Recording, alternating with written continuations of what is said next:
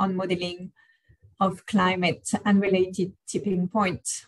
So we have two very distinguished speakers in this session, but before I introduce them, please allow me just to give you a few perspectives on climate change from where I sit, because as Rodolfo was saying, this is not now an exclusively environmental issue.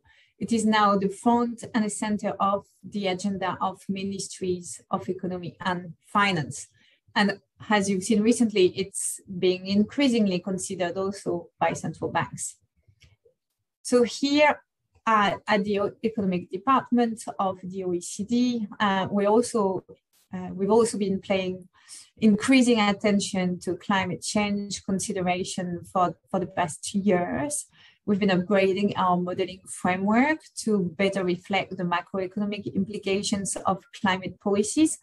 And we're also integrating fully climate policies in OECD country surveys, because as you know, policies to address climate change are in fact and have become an integral part of the structural reform agenda.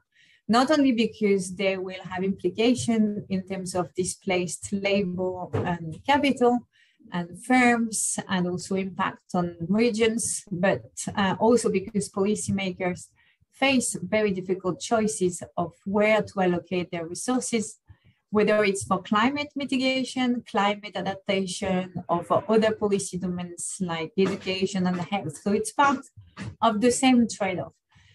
And for that reason, improving the modeling of climate risks, and that includes tipping points, obviously that can strengthen our argument for allocating more resources to climate mitigation policies or to adaptation. And within this context, understanding tipping points, their interaction, and how they can impact the economy is obviously essential. So if we just focus for a minute on tipping point themselves, as you know, it's now been 2 decades that the IPCC is providing increasing evidence that tipping points may be reached at lower levels of warming than we previously thought. And the increase in the frequency and intensity of extreme weather events like what we have seen over the summer most recently, that's very alarming on the risks linked to climate change. And in economics, we've tended to focus on incremental climate change and economic costs, but now we see that large-scale tipping points, such as the disintegration of the Greenland or West Atlantic ice sheets or permafrost collapse, that would have not only irreversible changes on the climate system, but also dramatic economic and social consequences. And even more so that there may be interactions between tipping points, which can further amplify the economic and social consequences. So what we really hope to hear from our speaker is some insight on the economic consequences of such tipping points, on how we could reflect them better for the near and medium-term economic policy-making advice we're trying to provide, how to integrate them, how to integrate the uncertainties surrounding them into short and long-term economic projections. And this is obviously very difficult because those are discrete germs, and we need to include them into economic models, which are by definition usually not discrete, but very continuous. So that we not only need to understand the level of temperature at which tipping points are triggered, the speed and magnitude at which they unfold, but also the spatial distribution of their impact and eventually their potential reversibility. So that requires country, region-specific understanding, and it is very important for us to make the case to policymakers that they need to act particularly quickly. So let me introduce the 2 speakers of the first session.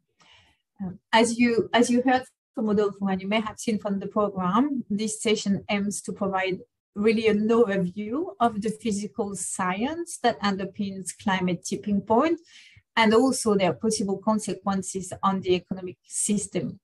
So for that, we will first listen to Professor Tim Lenton, who will introduce what we know about the physical science of climate tipping points in a very short manner, obviously, because it's much larger than the 15 minutes he has. Professor Lennon is the founding director of the Global Systems Institute, and he's also the chair in climate change and earth system science at the University of Exeter. And we're super pleased to have him because he's developed and used models to understand the behavior of the earth as a system for more than 20 years. He has a lot of awards, especially for the work he's realized for identifying tipping points in the climate system, and also how he's examined how positive tipping points within our social system would help accelerate progress towards a sustainable future. So thanks, Professor Lenton. And then we'll have Dr. Elizabeth Kopitz, who will give an overview of the economic modeling of tipping points and how to incorporate tipping points into policy analysis. And Dr. Kopitz is a senior economist at the National Center for Environmental Economics in the Office of Policy at the US Environmental Protection Agency. And we're very grateful you're taking some time to be with us. Dr. Kopitz is responsible for providing economic analysis and expertise to support a very wide range of policy actions, such as air quality standards for ozone, regulations affecting the oil and natural gas sectors, mobile sources, landfills, compliance with the National Environmental Policy Act. Dr. Kopitz has served since 2009 as the lead for the EPA's teams of economists and climate scientists, who support the technical development of the US government's social cost of greenhouse gas estimates. So I'm very pleased and thank you very much for being with us today. And with this, let me pass the floor to Professor Tim Lenton. Thank you very much, Laurence. I'll just share my screen. Hopefully you're seeing everything okay, folks. Brilliant. Okay, so I'm just here to give a brief introduction on the state of scientific knowledge on climate tipping points. So I'm going to start with a little movie in which I'm forcing some complex system past a tipping point. It's here to illustrate that many complex systems have alternative stable states or attractors.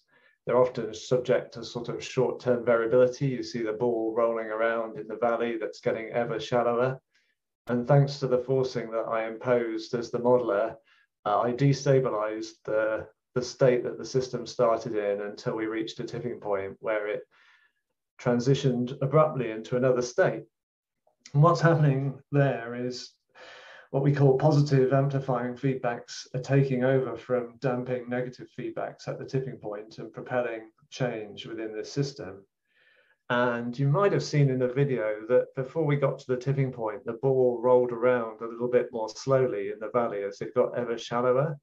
And that slowing recovery from perturbations is a generic early warning signal that a tipping point might be coming. And the red line at the bottom was just to show you a statistical indicator that we can pick up early warning signals of tipping points in many complex systems. For example, one point in time becomes more like the previous point in time. We call that increasing lag one autocorrelation, if you want to know the technical term, and that's what the red indicator shows. So we'll come back to that early warning indicator in a minute because we start to see it in real data.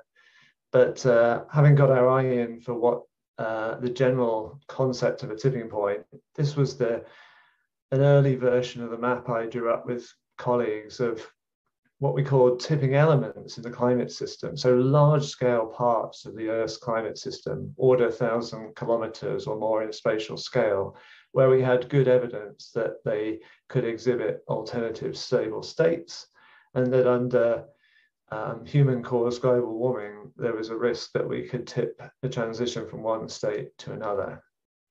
I've subdivided them here by things involving ice melting in simple terms in blue, things involving reorganizations of the circulation of the ocean and the atmosphere, or the two of them coupled together in red, and abrupt loss of major biomes in green. And what I'm going to do in a minute is show you a little bit of an update of this list or map. Before we get there though, it's important to review that new sources of evidence are coming in all the time. And in the last decade in particular, we've seen several of new sources of evidence that raise our risk rating, if you like, for climate tipping points.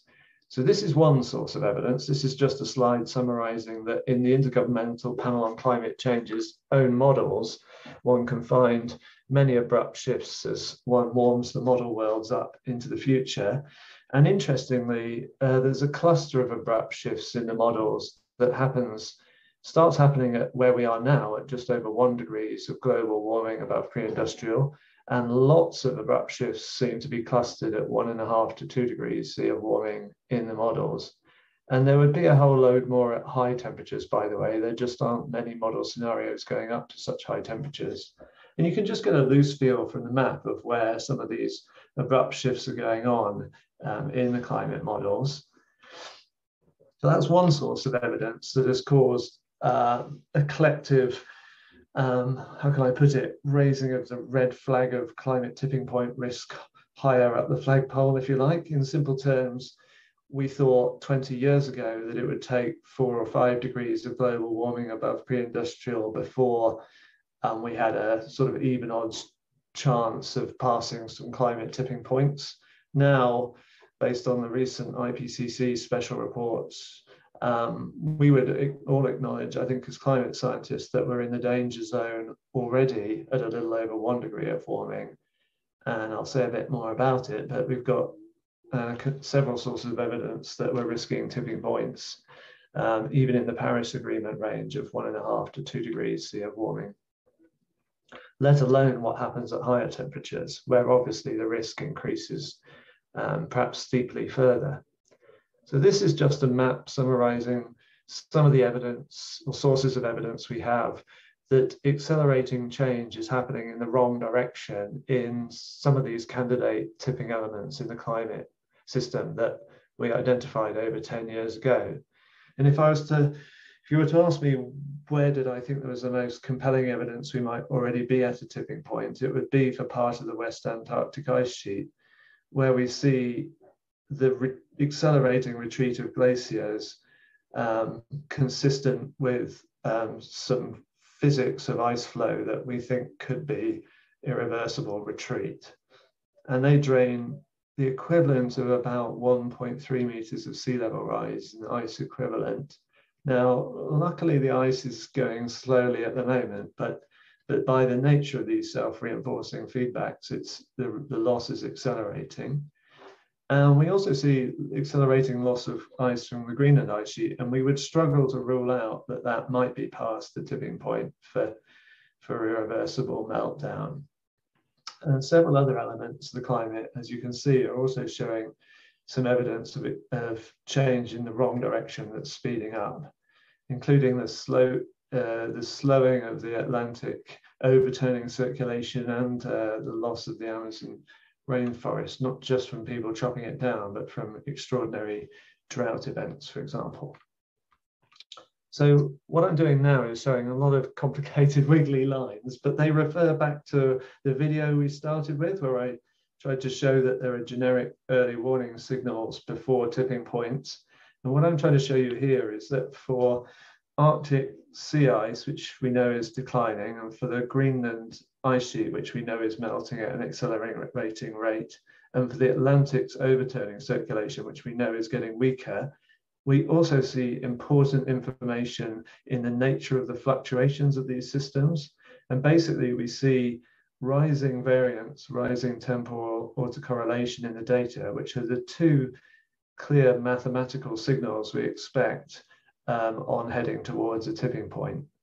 In other words, the early warning signals are there in these three important systems, that not only are they changing in the wrong direction and at an accelerating rate, but they show clear early warning signals of approaching a tipping point.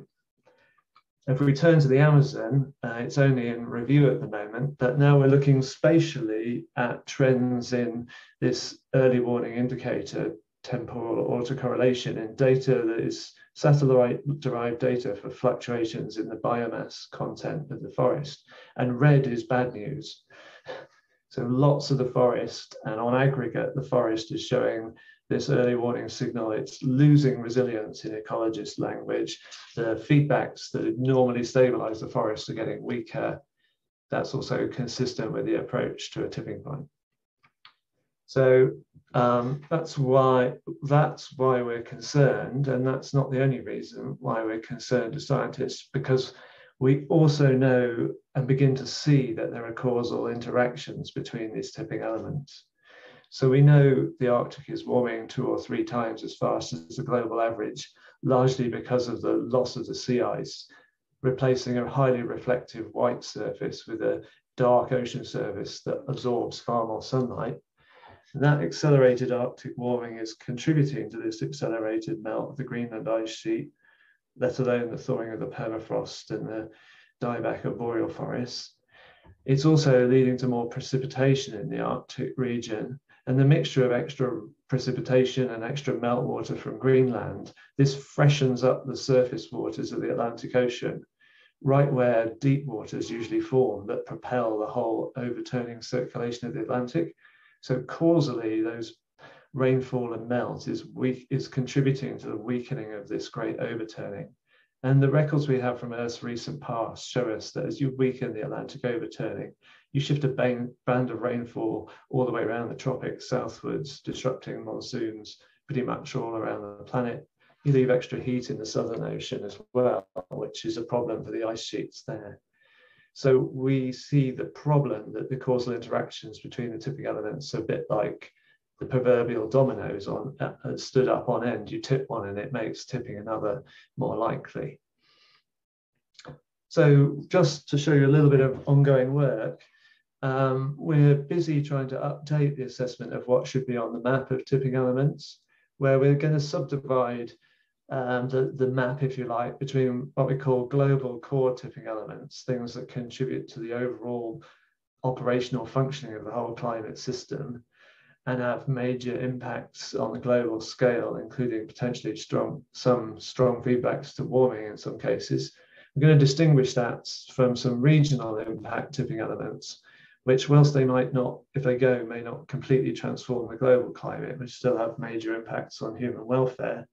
And then there's a whole lot of other stuff that's still super important for the climate change problem, but we would class as kind of uncertain or unlikely tipping elements, or feedbacks, but feedbacks that are not strong enough to show a tipping point. So this is a work in progress, but we see a number of familiar things on the map of the global core tipping elements, but we add a few candidates, like the collapse of what's called deep convection in the Labrador Sea. That has impacts that are not quite as large as collapsing the Atlantic overturning circulation, but are still pretty profound. In simple terms, if that is disrupted, we get something like a little ice age in Europe, and we get up to 30 centimeters of sea level rise along Boston, New York, and the northeast seaboard of the US, to give you a flavor. And you notice down here that we've put major parts of the East Antarctic ice sheet on the map as now of global core tipping elements at risk, with all associated sea level rise associated with them, like of the order 5 meters that could come from the East Antarctic subglacial basins. In terms of the regional impact tipping elements, that's where a lot of the biosphere components, I think, belong, and the West African monsoon and Sahel system, but also the major sort of non-polar glaciers. And then, yeah, there's a whole lot of stuff that's important, but we may not have enough evidence yet to keep it firmly on the tipping elements map. So some things like the Arctic summer sea ice, it's a super important feedback. Current thinking is it doesn't have an irreversible tipping point, which is not to say it's not important. And things we've highlighted before, like the El Nino Southern Oscillation, Earth's history tells us it's unstable, but we don't currently think we've got enough evidence to keep it on the tipping point map. Now, this is perhaps the more interesting summary, and this is our current information. At what level of global warming, global mean surface temperature change above pre-industrial, do we think the tipping point resides for the global core tipping elements on the map or the regional impact tipping elements on the second map? And you'll see for each system, I'm sorry about the cryptic acronyms, but they're sort of explained up in the top right, we give a minimum estimate from the literature, which is where some model or models show a tipping point, a maximum estimate, the sort of highest temperature at which some model shows a tipping point, and then our best estimate in blue. And over on the right, I compare this to what are current, what's the Paris Agreement goal to limit warming to 1.5 degrees C? What are current policies leading us to about 2.9 degrees centigrade? If nations followed their pledges and targets, what will we get? 2.4 degrees centigrade and so on. Well, the salient point is you see lots of tipping points that might be at risk at low levels of warming, including in the Paris Agreement range, and things just escalate above 2 degrees C. So systems come in to the list that wouldn't be threatened if we met the Paris Agreement, but would be threatened if we fail, like that 5 meters of sea level rise from East Antarctic subglacial basins, for example. Time's marching on, but I just wanted to finish up by saying a word about what do we know scientifically about the physical and, if you like, biological or ecological impacts of passing these tipping points. Well, I've tried in the past to summarize our information on this, which is what this rather wordy table is about. But frankly, we need more research on the impacts of crossing tipping points. It has not been a major focus of research. And if we want a proper risk assessment and be properly equipped to deal with this, we desperately need to look at the impact side of the risk equation as well as the likelihood side. However, we have been studying the Atlantic overturning circulation, or so-called AMOC collapse, for some time as a scientific community. So let me say a little bit about some of the profound impacts the collapse of the Atlantic overturning would have on the climate. So what I'm showing here are some results from a forthcoming OECD report that we've contributed to, where we overlay a scenario for collapse of this Atlantic overturning circulation against the background of a 2.5 degree warmer world, roughly where current pledges from nations would take us. So you've got to think about this as this is the end result of two things happening, a warming signal and then this tipping point unfolding.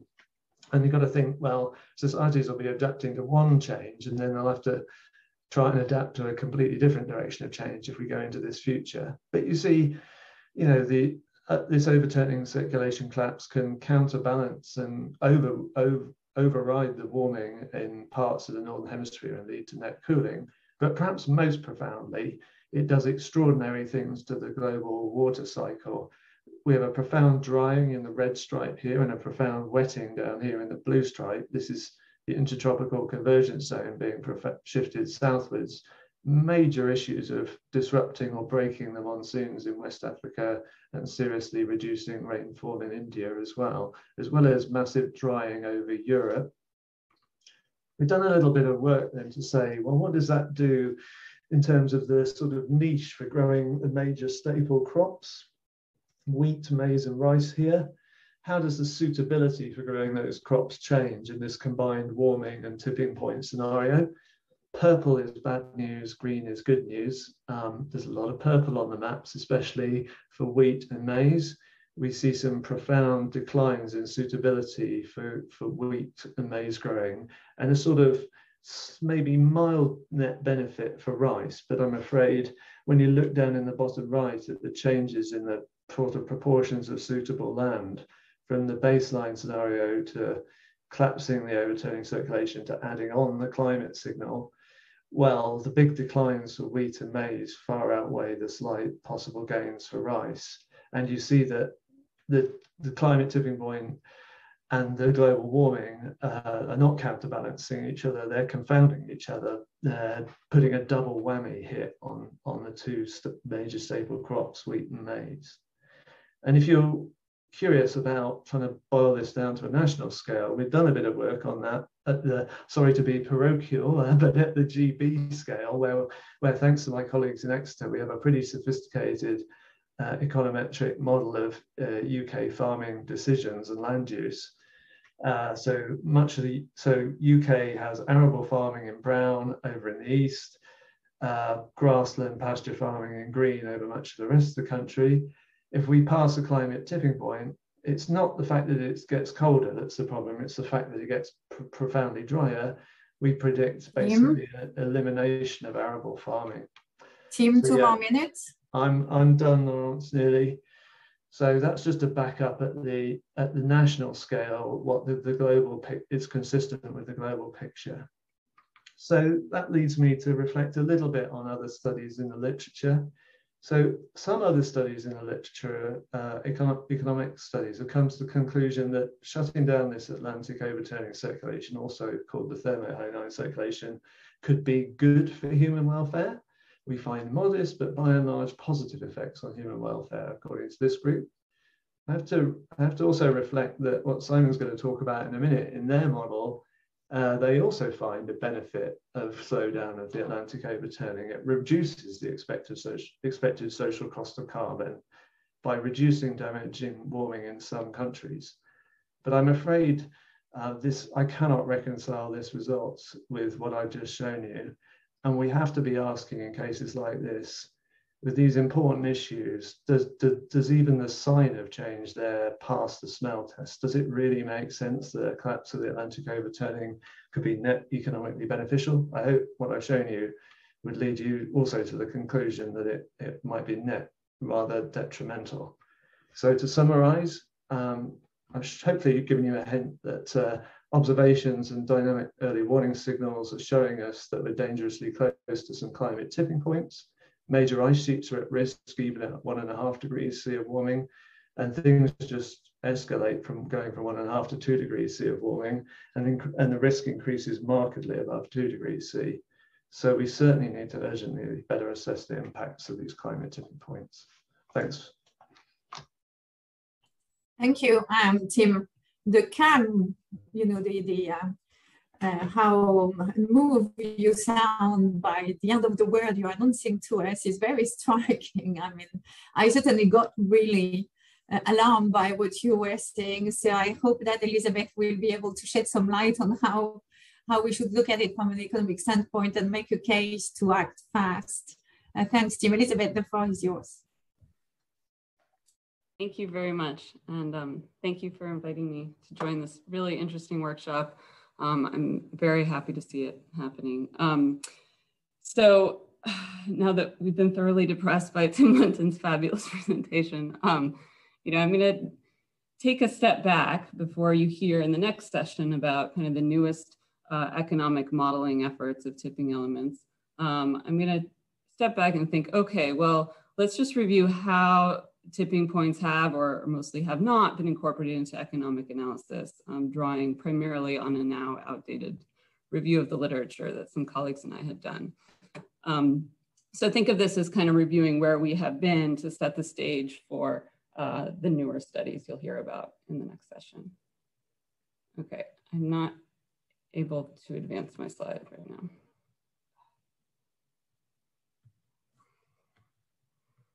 Oh, now it's going. Okay, so tipping points have generally entered policy discussions through a concern about catastrophic climate change. You know, you hear this in the academic discourse and in policy. Bob Pindyck, for example, several times he'll focus on, you know, the potential for catastrophic impacts due to climate change is the most important aspect for determining what level of response government should take. And if we had to make any kind of economic case for stringent abatement policy, it really has to be based on the possibility of this catastrophic outcome. So it's perhaps not surprising then that economic analyses of climate change are often criticized for failing to adequately capture possible catastrophic impacts. If you think about it, okay, of course, how much this matters depends on what kind of policy analysis we're doing, okay? It's one thing to incorporate tipping points and uncertainty into a briefing for governments to try to make the broader case for taking policy action as soon as possible. But it's quite a different challenge to figure out how to incorporate tipping points into analyses of greenhouse gas mitigation benefits or to adaptation policies, et cetera. Because for that, we really need to know, we have to understand whether, for example, a ton of CO2 emissions in 2030 contributes to the passing of that tipping point, and also how, when, and where economic damages will manifest thereafter. That's going to really matter for things like estimates of the social cost of carbon and other greenhouse gases. And so it's primarily in that policy context that I started taking a harder look at this issue. And that's because, during the Obama administration's effort to bring some rigor to the estimation of social cost of greenhouse gas estimates, during that process, there was often discussion about whether or not catastrophic impacts were included, not included in estimates. And it caused many of us to think, well, what exactly are we talking about here? You see various terms, at least in policy discussions and different types of papers. You're talking about, they're used to describe these kinds of system dynamics. We have abrupt changes, critical threshold, regime shifts, tipping points, surprises, discontinuities, all of these perhaps leading to catastrophic events. But this kind of imprecise and nebulous, inconsistent terminology, I think really complicates discussions of how these complex phenomena can be better incorporated into our damage estimates. So a couple of colleagues and I decided to take a harder look at this issue after that first development of the US social cost of carbon estimates were issued. And we wanted to really have a better understanding of how different disciplines were thinking about this as a starting point for how we could improve estimates into the future. And overall, for our purposes, at least, we were a bit disappointed. We found the literature not yet useful for providing insights regarding the magnitude of expected welfare effects of these potential catastrophes to really be able to see how it would affect estimates of the social cost of carbon. And we found that was primarily because the uniform way in which economic studies had tried to model such impacts resulted in modeling of events that don't really resemble the ones of concern that Tim just talked about. So I'm happy to see that there's been a lot of research since that time and increased collaboration between economists and physical scientists. And so I think this workshop is an excellent way to showcase where some of that progress has been made. And I know we'll hear about that in the next session. So I'm gonna take you back a little bit and just tell you about where we were at least 8 years ago when we took a look at this in our 2013 paper and first considered how the term catastrophic impact was used in the scientific literature and contrasted that with the way the economic literature had modeled potential economic and human welfare impacts of events of this nature. And then to lay the foundation for kind of improving things going forward, we conducted a review from an economic perspective of 15 tipping points, tipping elements that Tim identified in his nice 2008 review. And so, of course, please keep in mind that this was done from the perspective of an economist and was not intended to be any kind of assessment of the technical merits of particular studies. So the first thing we know right away is that, I'm not on the right slide. Down. Is that we rarely found catastrophic terminology really used in the scientific literature. Physical scientists often use the phrase abrupt climate change. And one often cited definition is an abrupt climate change occurs in the climate system, is forced to cross some threshold, triggering a transition to a new state at a rate determined by the climate system itself and faster than the cause. And I think that's very consistent with the nice movie that Tim showed us a little while ago. And so there was various definitions in the literature, but the three most salient aspects of it that we pulled out was that the change occurs relatively quickly. It causes a natural system to move to a new steady state and potentially results in a relatively large impact. But one thing that I think is really important to keep in mind is a change occurring relatively quickly to, when talking about particular Earth system change, has been used to describe things that happen in over a couple of years, several decades, hundreds of years, or even would take like a millennium to reach their new transition, their new steady state. So that is something to think about carefully. And we also found that the IPCC had in the past used potentially confusing terminology when they talk about large-scale discontinuities to describe some events, because the notion of a discontinuity in this case arises from observing the time path of the system over a long time horizon. It's not necessarily a mathematical discontinuity in the way that, so the next, and as we know, the climate change related events described in this matter in climate science literature is often associated with crossing a threshold in the Earth system or a tipping point, after which a small perturbation in radiative forcing would result in a larger change in the climate system. And so many of this literature is focused on which systems are most vulnerable to tipping points, how soon those thresholds will be crossed or passed, and what's the full impact of the transition to a new state. And this basically consists of three basic elements, as Tim so nicely described, of a trigger, an amplifier, and then a source of persistence, making the new state stable and self-reinforcing and perhaps irreversible. But this is not to say that impacts to the system will not occur prior to crossing that threshold. We're already going to see some large-scale changes before those thresholds are crossed. Now let's think about how did the economics literature at the time really translate these tipping elements into their studies. And what we found is that the economic use of catastrophe really commonly describes a permanent and instantaneous regime shift that lowers welfare and occurs with a low probability. And there's theoretical work, not necessarily for climate, that started thinking about this back in the 70s by Maureen Cropper, when she's thinking about showing the importance of including low probability but potentially high impact catastrophic events in an economic modeling framework.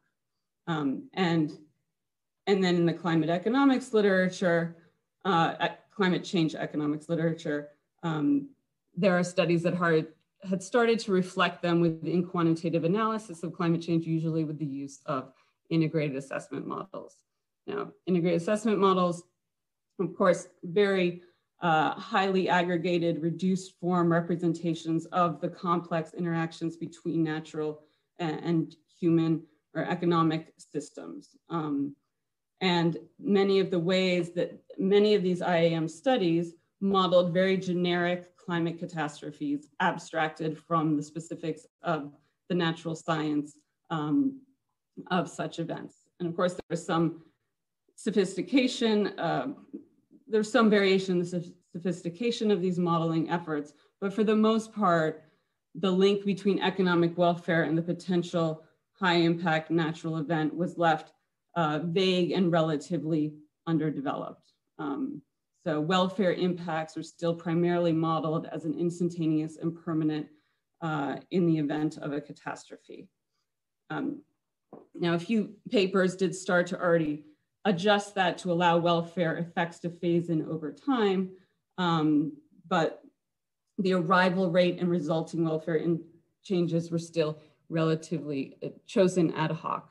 And these papers found that catastrophes have large policy impacts, but it's still just a very highly stylized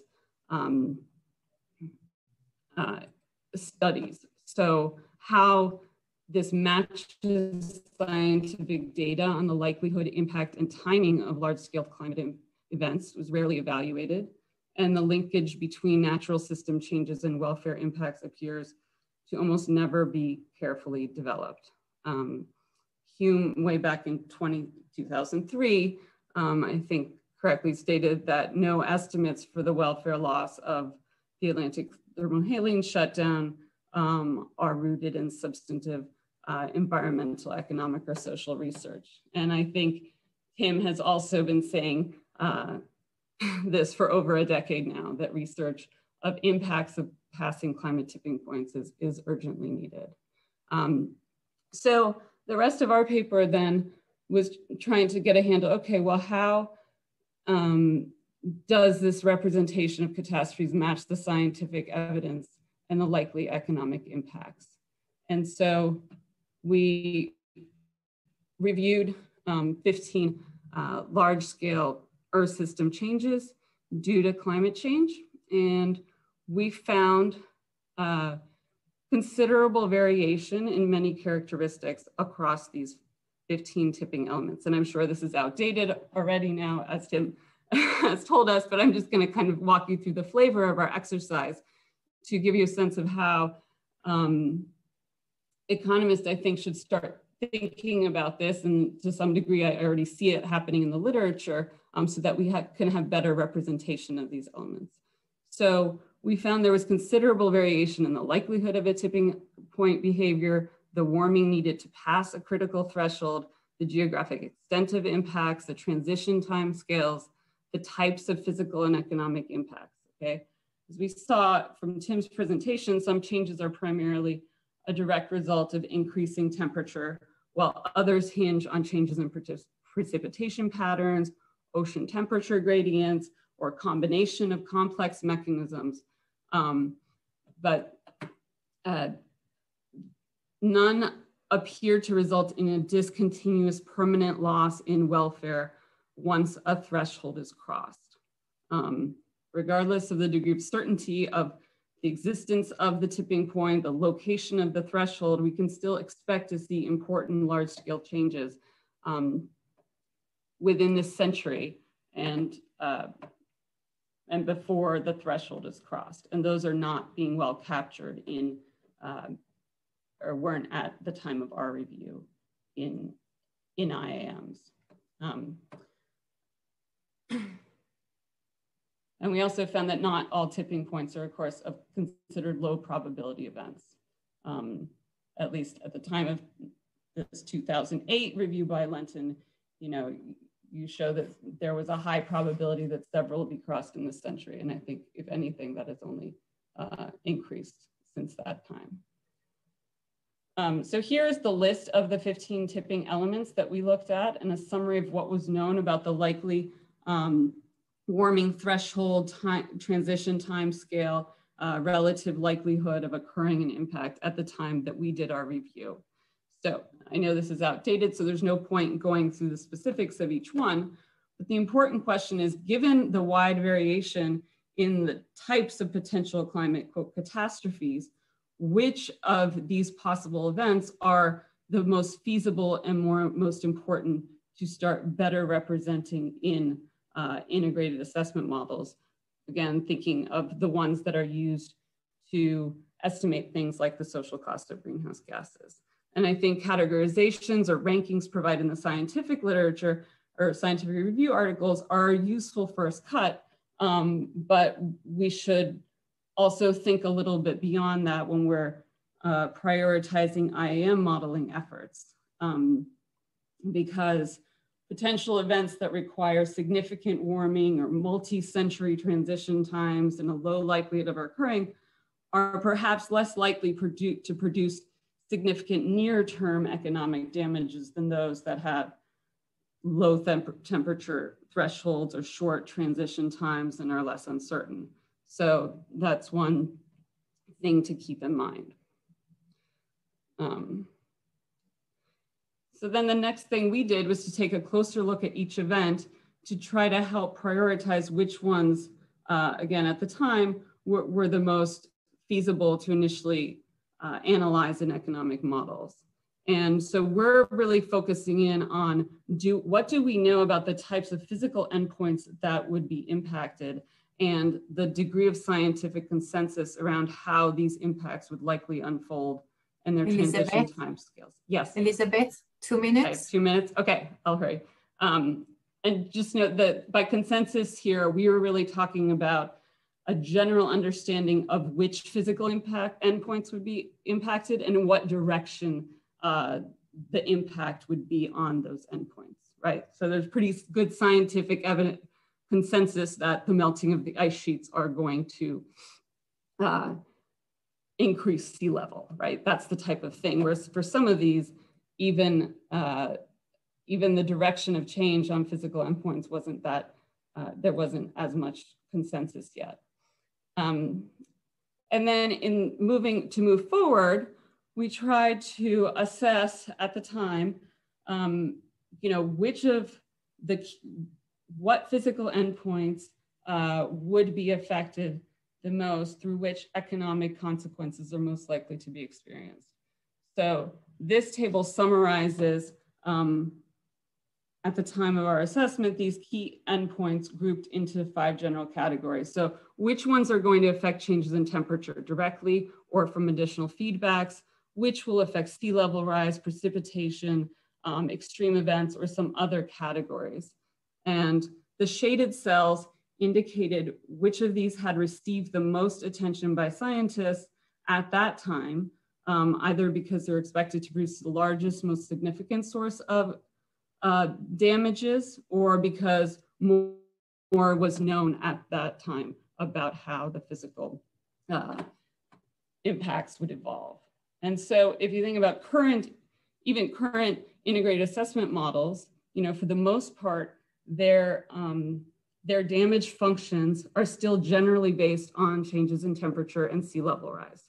But now at least some of those you have country level damage functions. So if we could do even just a better job of incorporating these elements into the simple climate models that give projections of regional or even more downscale temperature changes, sea level rise, that would be like an obvious low-hanging fruit that could already be incorporated into coupled with existing damage functions. Then for other things here, there's need to not only improve the physical modeling within these kinds of IAMs, but then also to translate those physical changes into welfare effects. So these types of integrated assessment models, for example, do not yet have damage functions for showing how changes in precipitation patterns will affect certain economic damage categories. So that is where more research is really needed.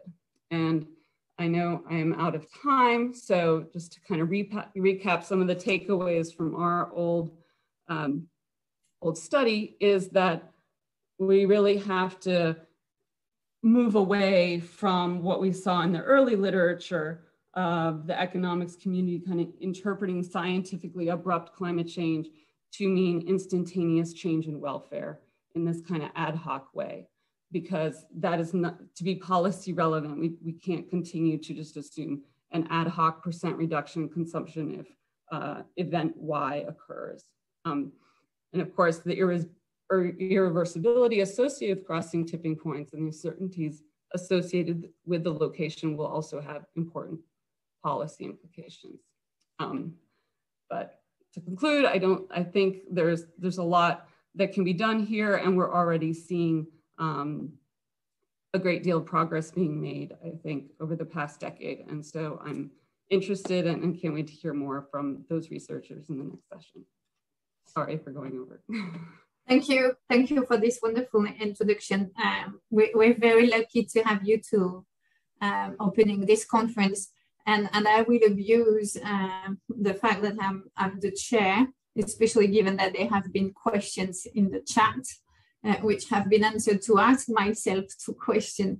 The first one to Tim. I know we're discussing tipping points. So at some stage, something becomes massive and has possibly irreversible damage.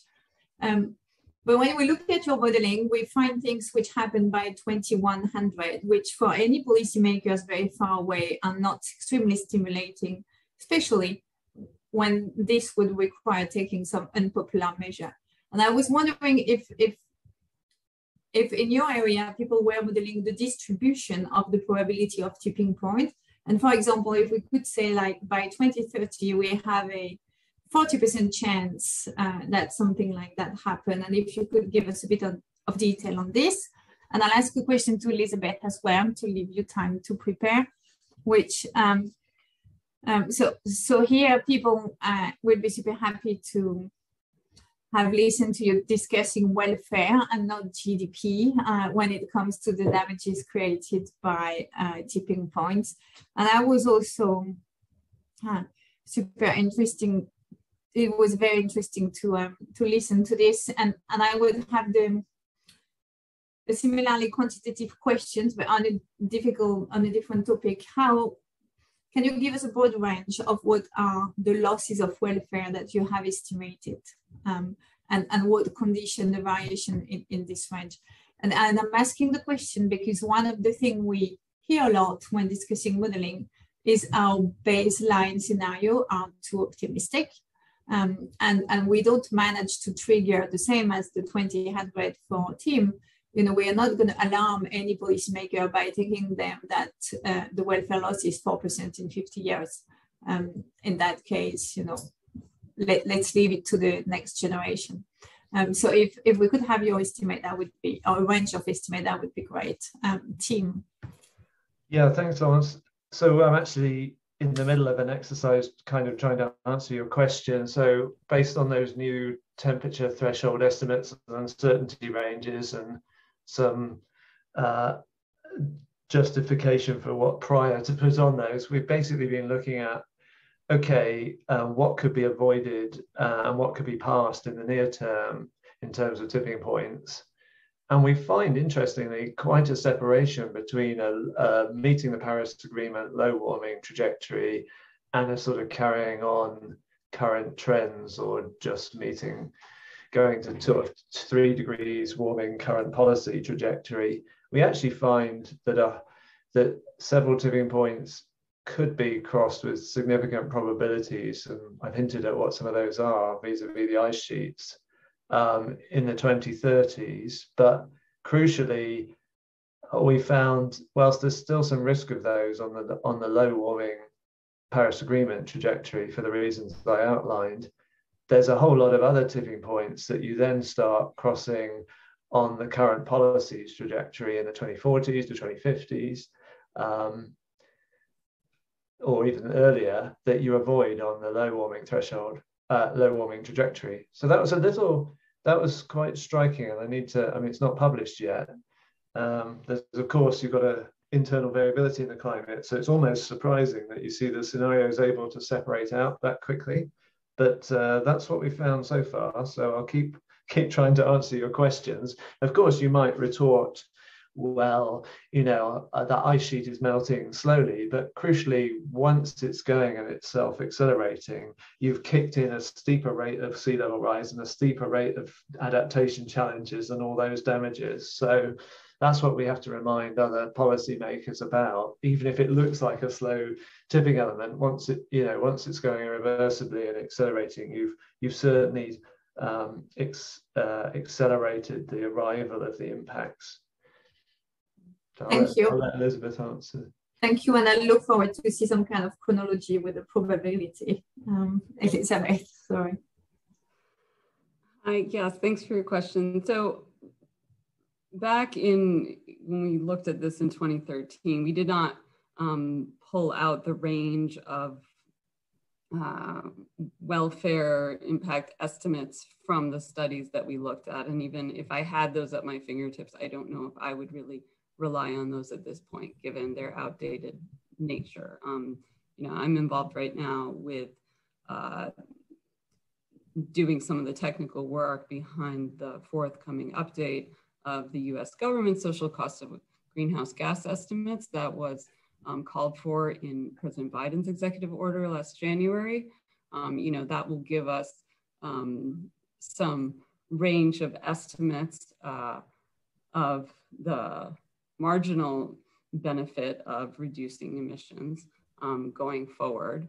But I think perhaps we'll hear more in the next session from Simon Dietz on their most recent paper that looks at the impact of incorporating several tipping points at once in welfare analysis. So I'll leave it to him to answer your question in more detail. No, it made me scared when you said the impact of several tipping points. I think, after team presentation, which was already alarming enough, if we start combining them, I guess the welfare losses are going to be tremendous. But I'm sure you agree that there's nothing better than a good number to actually trigger a reaction with the policymaker. Which is why I was thinking about this. But I think it's important to keep in mind that the damage functions that have been developed to try to estimate the economic impacts, the damages, whether those be market damages or non-market damages, they're still also very conservative. They're missing a lot of things. So I think it's fair to say that most estimates out there, unless they're making ad hoc assumptions, are still not going to be capturing the full extent of damage. I have to back Elizabeth up on that. It's just not credible to have a bunch of models that are using sort of changes in global mean temperature and pretend that they're even remotely capturing all of the impacts and damages we get from tipping points, as I hopefully my overturning circulation example illustrates. We really have to do better than that. Start with a water cycle, start with considering radical changes in seasonality and extreme events, and reality has just been showing us some of those extreme events during the last 6 months or so.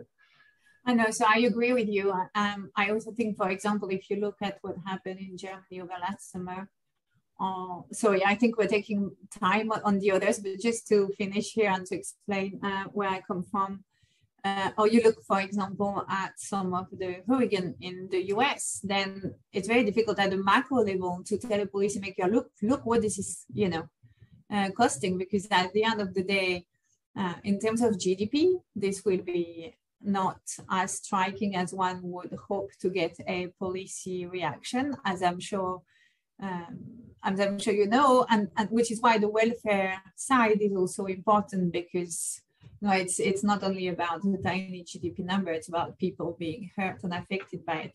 But I think, and I appreciate also what Elizabeth was saying, I think we have to continue build up the narrative with modeling and with scenarios which are more and more realistic, and also which talk about welfare as much as GDP to make it impactful on policymaker. With that, I would love to continue discussing this. It's very frustrating not to have more time. So Shardul, I don't thank you, but nevertheless, the floor is yours. And thanks to Tim and Elizabeth for a fantastic presentation. Thanks a lot. Thanks very much, Laurence, and thanks to Tim and Elizabeth for the excellent presentations. So now I'm pleased to welcome you to session 2 of this workshop on economic modeling of climate and related tipping points. I'd like to note that we have roughly 300 participants connected right now. There were almost 550 participants registered from around the world, including from China, India, Chile, even Fiji. If not a record, this must at least be a significant outlier for a subject as dry and technical as climate economy modeling. I think it's both a testament to the timeliness of the topic and the high caliber of the experts who have agreed to participate over these 2 days. So coming to the focus of this session, how, when, and where economic damages will manifest from biophysical climatic changes is central to determining mitigation and adaptation policies. And of course, also for benefit cost analysis of specific regulatory or non-regulatory policy instruments through the social cost of carbon. This is a point that Elizabeth made quite eloquently in her presentation. And within this universe of economic damages, the potential for catastrophic impacts in the climate system is definitely the most important aspect in terms of determining optimal policy. And this is the point Robert Pindyck, Martin Weitzman, and others have made in the past in the climate economics literature. But as Elizabeth said, something often gets lost in translation when the information on the biophysical aspects of tipping points gets incorporated into integrated assessment models. Among other things, tipping points have often been treated in isolation without considering interactions. The welfare losses are often ad hoc, and economic models have historically not been able to capture the timescales, the dynamics, and the uncertainties associated with the underlying biophysical processes of climate tipping points. And that provides the context for this session. We'll take a deeper dive into recent advances. So since Elizabeth's paper in the integrated assessment modeling of economic consequences of tipping points in the climate system. And here we're going to start in reverse chronological order. So the first presentation is actually the most recent paper, hot off the press, just out 2 months ago in Proceedings of National Academy of Sciences. And this paper is by Simon Dietz and co-authors from the London School of Economics. This paper has a very ambitious goal. It is to develop unified estimates of 8 prominent climate tipping points that have been covered piecemeal in the economics literature using a meta-analytic integrated assessment model. After that, we have 2 intertwined presentations by Yongyang Cai from Ohio State University and Christian Traeger from the University of Oslo, who in a series of papers over the past decade or so have incorporated climate tipping points through a stochastic or a DSGE type extension of the Nordhaus Dynamic Integrated Climate Economy DICE model. Such a model setup is used to study questions such as optimal policy in the face of multiple interacting climate tipping points. And Yongyang and Christian would be explaining both the rationale of the modeling frameworks, but also some of the key insights from that. And last but not the least, we will go to where climate economy modeling all began 3 decades ago, to Bill Nordhaus from Yale, who will be joining us in the middle of the session to offer his reflections on modeling the economic consequences of climate tipping points. But he'll also be talking about climate-triggered nonlinearities in the socioeconomic system, and from his perspective, what some of the key open issues are for modeling and research. And the second half of Bill's presentation would feed very nicely into session 3 tomorrow, which would be focusing on precisely that. This is the climate-related tipping points in socioeconomic systems. So that's the sketch of this session. In terms of process, each speaker would be speaking for roughly 15 to 16 minutes. And time permitting, I might throw 1 or 2 questions of clarification right at the end of each presentation. But we do hope to have ample time for a discussion amongst the panelists and also a Q&A once all presentations have been made. And you can at any time put your questions in the Q&A, and we will be tracking them and feed them to the panelists at the appropriate moment. So now it's my great pleasure to introduce Professor Simon Dietz. Simon is an environmental economist with particular interest in climate change and sustainable development. He's published research on a wide range of topics and works with governments, businesses, and NGOs on topics of shared interest, such as carbon pricing, institutional investment, and insurance. He is a professor of environmental policy in the Grantham Institute on Climate Change and Environment and the Department of Geography and Environment at the London School of Economics and Political Science. He's also co-editor of the Journal of the Association of Environmental and Resource Economists and has a number of other distinguished positions. So Simon, without further ado, the floor is yours. Thank you very much, Chardot. Can you hear me clearly? Yes, I can. Okay, well, and hello everyone. Thanks so much for having me here today. So I'm just going to try and share my screen. Hope you can see that, and I hope you can now see it full screen. As Chardot mentioned, this is a paper that was published a few weeks ago in PNAS, and it's joint work with James Rising, Thomas Sturck, who's here in the audience today, and Gernot Wagner. Now, I usually introduce the talk by talking about tipping points and why they're important, but I don't need to do that today because Tim and Elizabeth did such a great job. So instead, I'm going to go straight into discussing the economic literature on climate tipping points. So at the outset of this study, we did a systematic literature review. And you won't be surprised to know that most studies in climate economics ignore climate tipping points, or at most they have very indirect or partial coverage of them, for example, loosely motivating a convex damage function. But we did find 52 papers that explicitly model the economic consequences of at least one climate tipping point. So that's not a trivial literature, especially in a field like economics, where we don't publish very often relative to say, the sciences.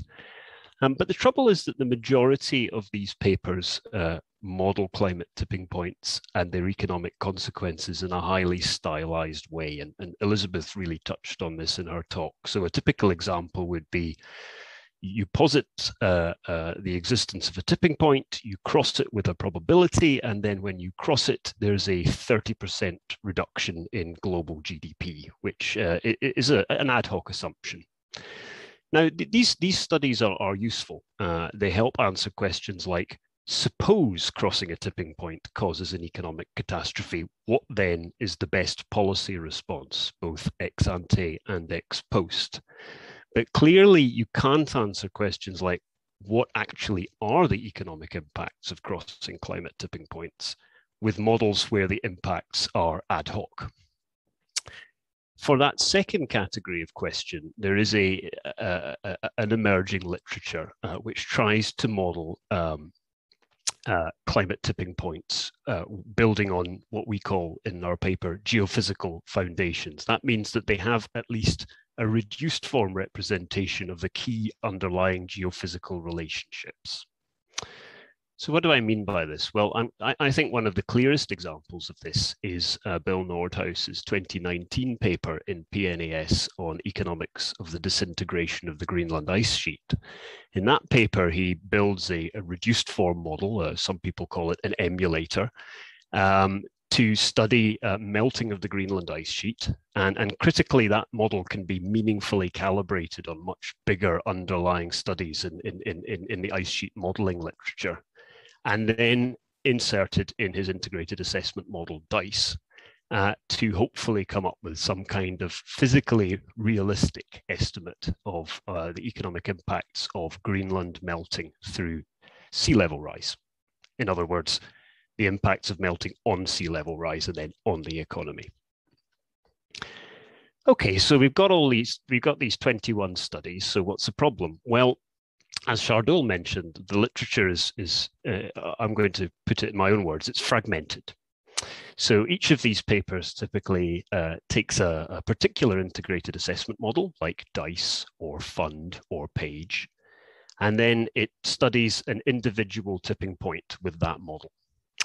And because it's a fragmented literature, there are no unified estimates existing with geophysical foundations of the economic impacts of climate tipping points. And as I think Elizabeth also said, it's partly because of this that climate tipping points tend to get excluded from key economic studies and policy processes. For example, the 2006 Stern Review, which I worked on, and the US federal social cost of carbon, as it currently is.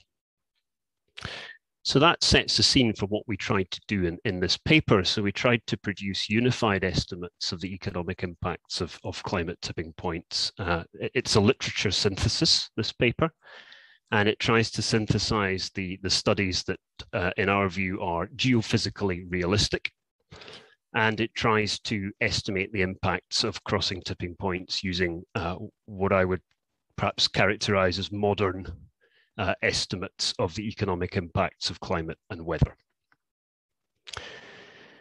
Now, to do this, we can't just rely on traditional modes of literature synthesis. So we couldn't just assemble the underlying papers, extract numbers from the papers, and add them together.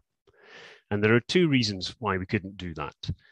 The first is that the numbers, it would have been like adding apples and oranges, in the sense that the numbers were derived from different IAMs, run under different boundary conditions with different parameterizations, for example, importantly, different discount rates, and also even reported inconsistent welfare metrics. So some papers reporting marginal damages, some papers reporting total damages, this kind of thing. The other reason why you can't just extract numbers and add them up is the possible interaction effects between tipping points, which both Tim and Elizabeth spoke about. So our approach was to build a so-called meta-analytic IAM. What do we mean by that? Well, it's an IAM in its own right. So if you keep all the tipping points off, so to speak, it will produce you an estimate of the social cost of carbon and other important economic variables. It has a modular structure, which recent work by the US National Academies has identified as being the right way forward for IAMs, so that different models can be taken out and put in. And the way tipping points figure into this model is that each of the studies in the literature that we're synthesizing in our paper, we're going to build an exact replica of the physical tipping module in that study. And then we're going to insert it in our meta-analytical IAM, okay? So that we can try to come up with an estimate of the overall impact of different climate tipping points and do so in a consistent manner. Let me just make a few very brief comments about the model. It's a short talk, so obviously I can't show you the guts of it. But what I do want to show you are the 8 climate tipping points that we cover in the paper. You can see them here in the table. The first 3 are essentially positive feedbacks in the climate system, which could increase the eventual amount of temperature change that you get for a given impulse of greenhouse gas emissions. The 4th, Amazon dieback, we could classify as biome change. It's important to note that in our study, the only aspect of Amazon dieback that we were able to include is the carbon cycle feedback. So in a way, conceptually, it's also modeled as a positive feedback in the climate system. That's not to say that Amazon dieback won't have much more far-reaching consequences. It's just that the study we're synthesizing was only able to look at the carbon cycle feedback part. 5 and 6 are melting of the Greenland and West Antarctic ice sheets. And 7 and 8 are changes in the circulation. AMOC is the Atlantic overturning circulation, and the last one is the Indian summer monsoon. So what we've got here are 8 climate tipping points and 11 separate studies. And as I said, we're going to replicate these studies. And it's an important principle we adhered to, that we exactly replicated them. We didn't override them because we thought we could do it better. We only added to them where it was necessary. As far as the wider IAM is concerned, it does the job of an IAM. So it contains a mapping from emissions to changes in physical climate variables, and then a set of damage functions which relates that back to economic impacts. Very briefly, here are some of the particular features of the model. Firstly, the emissions growth and population scenarios are exogenous, and they come from the IPCC's RCP SSP scenario suite. So we're not trying to optimize global emissions in this study. We're just running scenarios through the model. The climate model is called FAIR, and it's very widely used in climate science as a reduced form model of temperature change as an emulator, which emulates the more complex CMIP models. We don't work with global mean temperature. For damages, we disaggregate to the national level for each of 180 countries, and we do that through pattern or statistical downscaling of global temperature to national mean temperature. Temperature damages are based on recent empirical results. So we're leveraging this new literature in climate econometrics, in particular the study by Burke, Shang, and Miguel in Nature.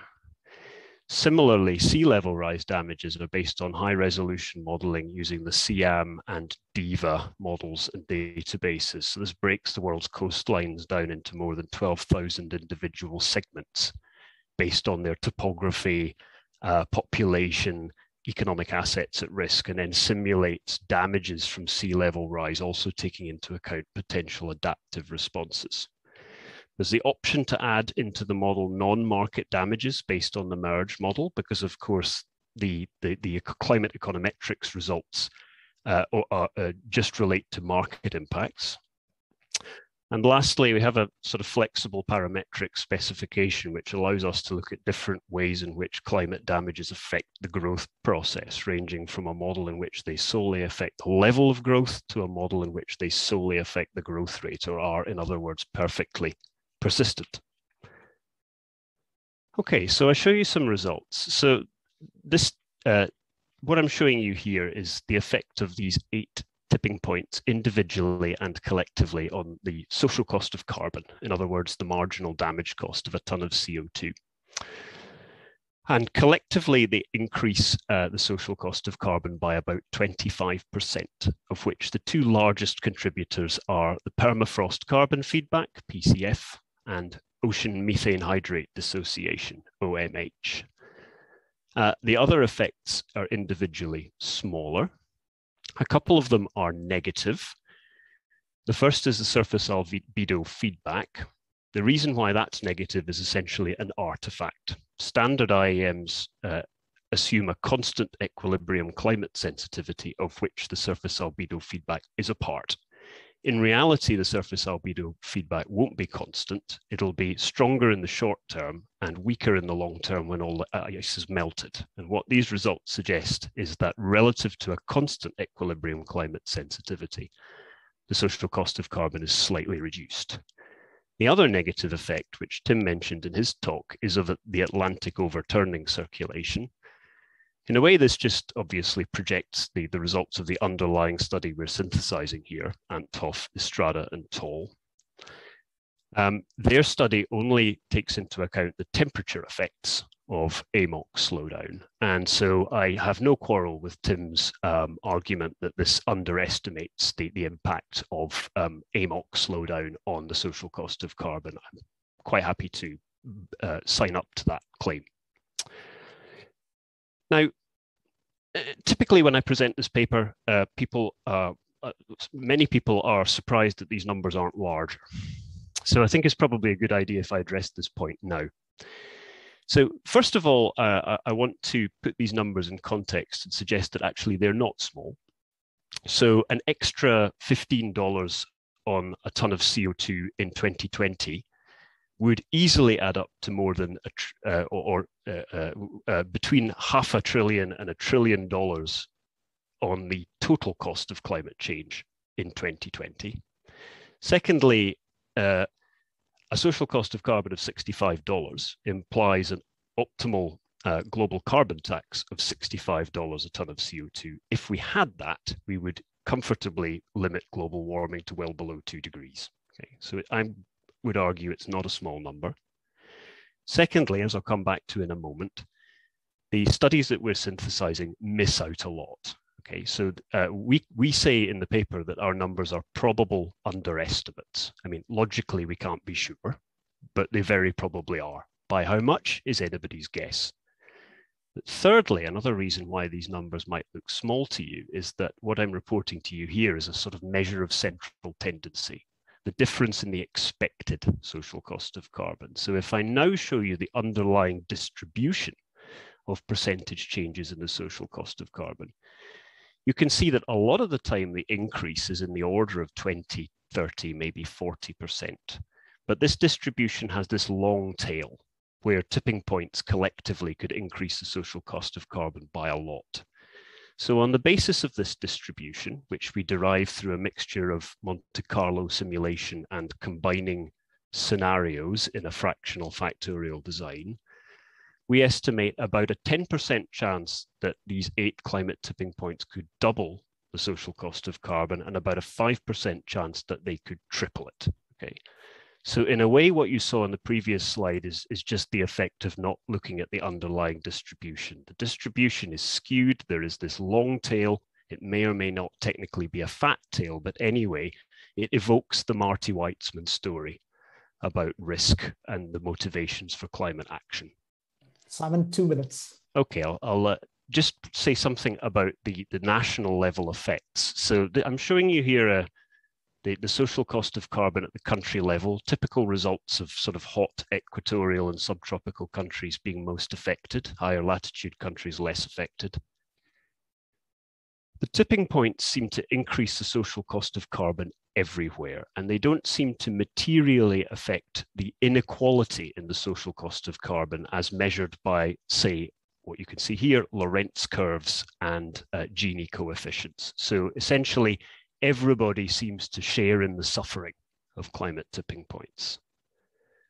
So let me just wrap up. So the 8 tipping points we synthesize increase the social cost of carbon by about 25%. But that's a measure of central tendency from a distribution, and we estimate about a 10% chance of tipping points more than doubling the social cost of carbon. So tipping points increase global economic risk. A spatial analysis shows the increased losses almost everywhere and don't seem to have an effect on heterogeneity or inequality. I just want to finish up with really amplifying this last point. So given missing tipping points, missing damage processes, and so on, I would certainly agree that you should see our numbers as probable underestimates, but they are at least hopefully a step forward in the sense of trying to model the impacts of tipping points in a more realistic manner. Here are some of the things that are missing. So some tipping points are missing. Some tipping point interactions are missing. Some impacts of tipping points that we do include are missing. For example, as I mentioned, the only impacts of Amazon dieback we've got are the extra carbon released. And linking back to Tim's talk, the only effects of AMOC slowdown that we've included are the temperature effects.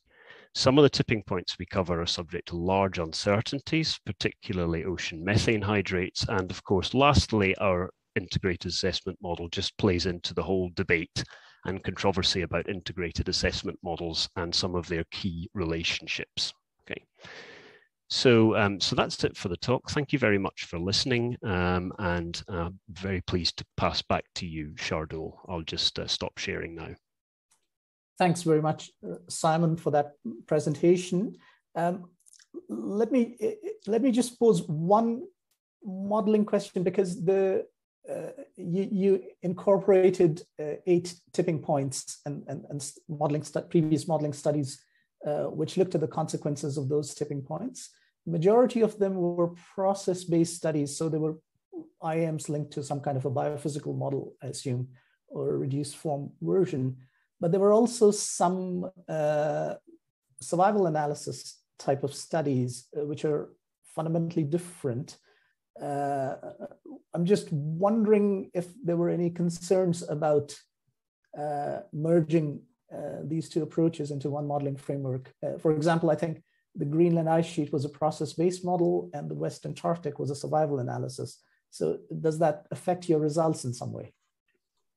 Well, given that we're running exogenous emissions scenarios through and then we're integrating over the uncertainty, actually the differences between the process-based and approach and survival analysis kind of go away to a degree. So this would be more an issue if you were, for example, optimizing, and perhaps Yong Yang will talk more about this, because then the possibility that a tipping event is discrete can matter a lot.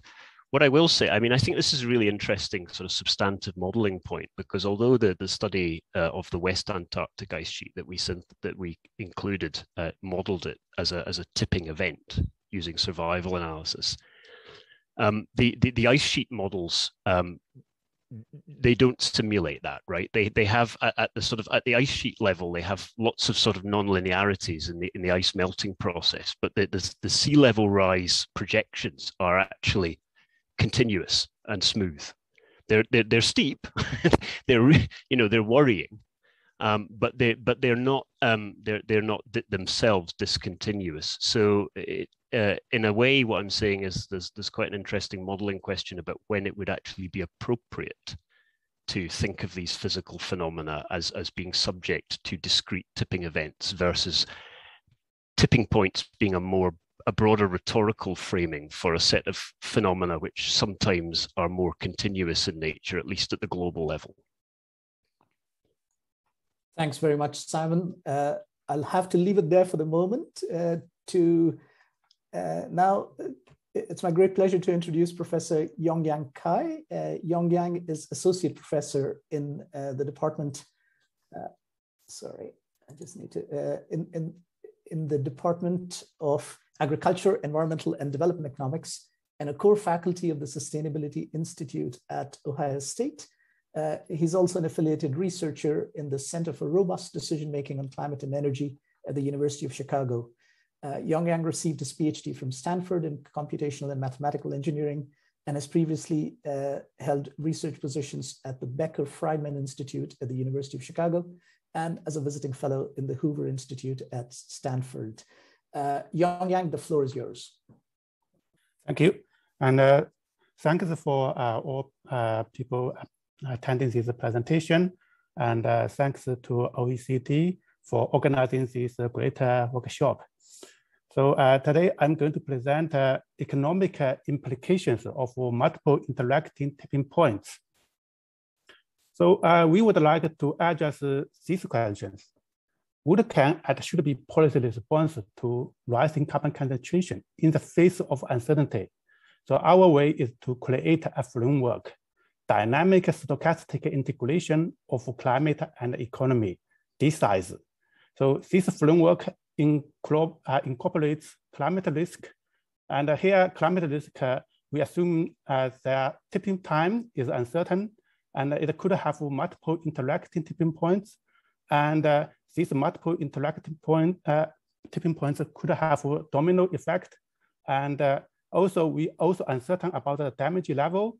And we also don't know how long it will take for this tipping process. Because once the tipping happens, it doesn't mean it will immediately in 1 second, everything will drop, damage will fully unfold. So here we are assuming, so it takes time, and we don't know how long it will take. And in this framework, we also discuss economic risk and parameter uncertainty, but in this presentation, I don't talk about them, just focus on tipping points. So this presentation is based on the following 4 papers collaborated with Thomas Lonchak, Tim Lampton, Ken Jada, and Daiju Narita. So published in Nature Climate Change, PNAS, and Journal of Political Economy. So first, what is our schematic of DSICE? So this DSICE is a stochastic extension of DICE. So DICE, not house DICE model. So for this schematic here, so we have economic activity. So it generates emission. So more emission then lead to higher carbon concentration in the atmosphere. And we have 3 levels of carbon concentration, and they interact with each other.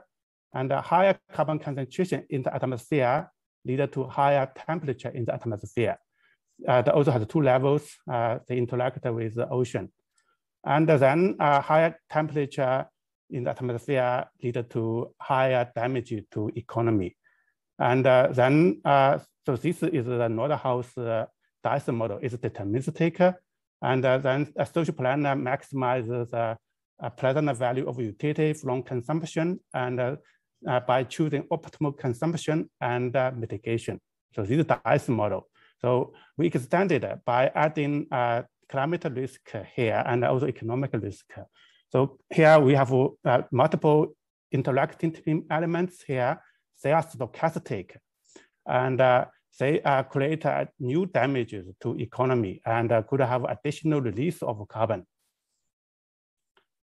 And so here's then the social planner maximizes the expected social welfare now. Okay, so then the climate tipping module, we model it this process as a Markov chain with a probability transition matrix. So here we see P is a tipping probability. So it's dependent on time temperature T. So so when temperature is higher, then we see the tipping probability will be higher. And here you see even temperature stop increasing, like it's stick at degree 2, then we still assume there has a probability of tipping here. And if we can control the temperature below 1, then tipping probability is 0. So from this tipping and also from this global warming, they create damages to output. We assume follow Nordhaus is proportional to output. So this damage factor has 2 parts. The numerator part here, we change it the Nordhaus function. The denominator part is the Nordhaus quadratic damage function. So this numerator here, so we see the J is the damage level from climate tipping process. It's 0 before tipping event and will gradually increase to its upper bound in many years. And we will also show that we cannot change this quadratic function to higher exponent like a degree 4, degree 6 polynomial and ignore tipping by using a deterministic damage function. We will show that that's cannot capture well. So here's our first paper's results about carbon tax. So we can see this is from the 10,000 simulation passes. So we assume that tipping duration is 50 years after the tipping happens. And then the final damage level is 10%, so from 0 to 10, so gradually increase to 10% after 50 years. And the hazard rate is low. So we can see the right panel of this picture.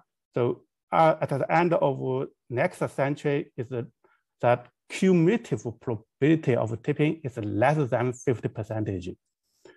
Then what will it happen to our social cost of carbon or optimal carbon tax? So in the initial year, it has 50% increase above that deterministic model. So this tells us the threat of tipping points. So creates an incentive to reduce tipping probability.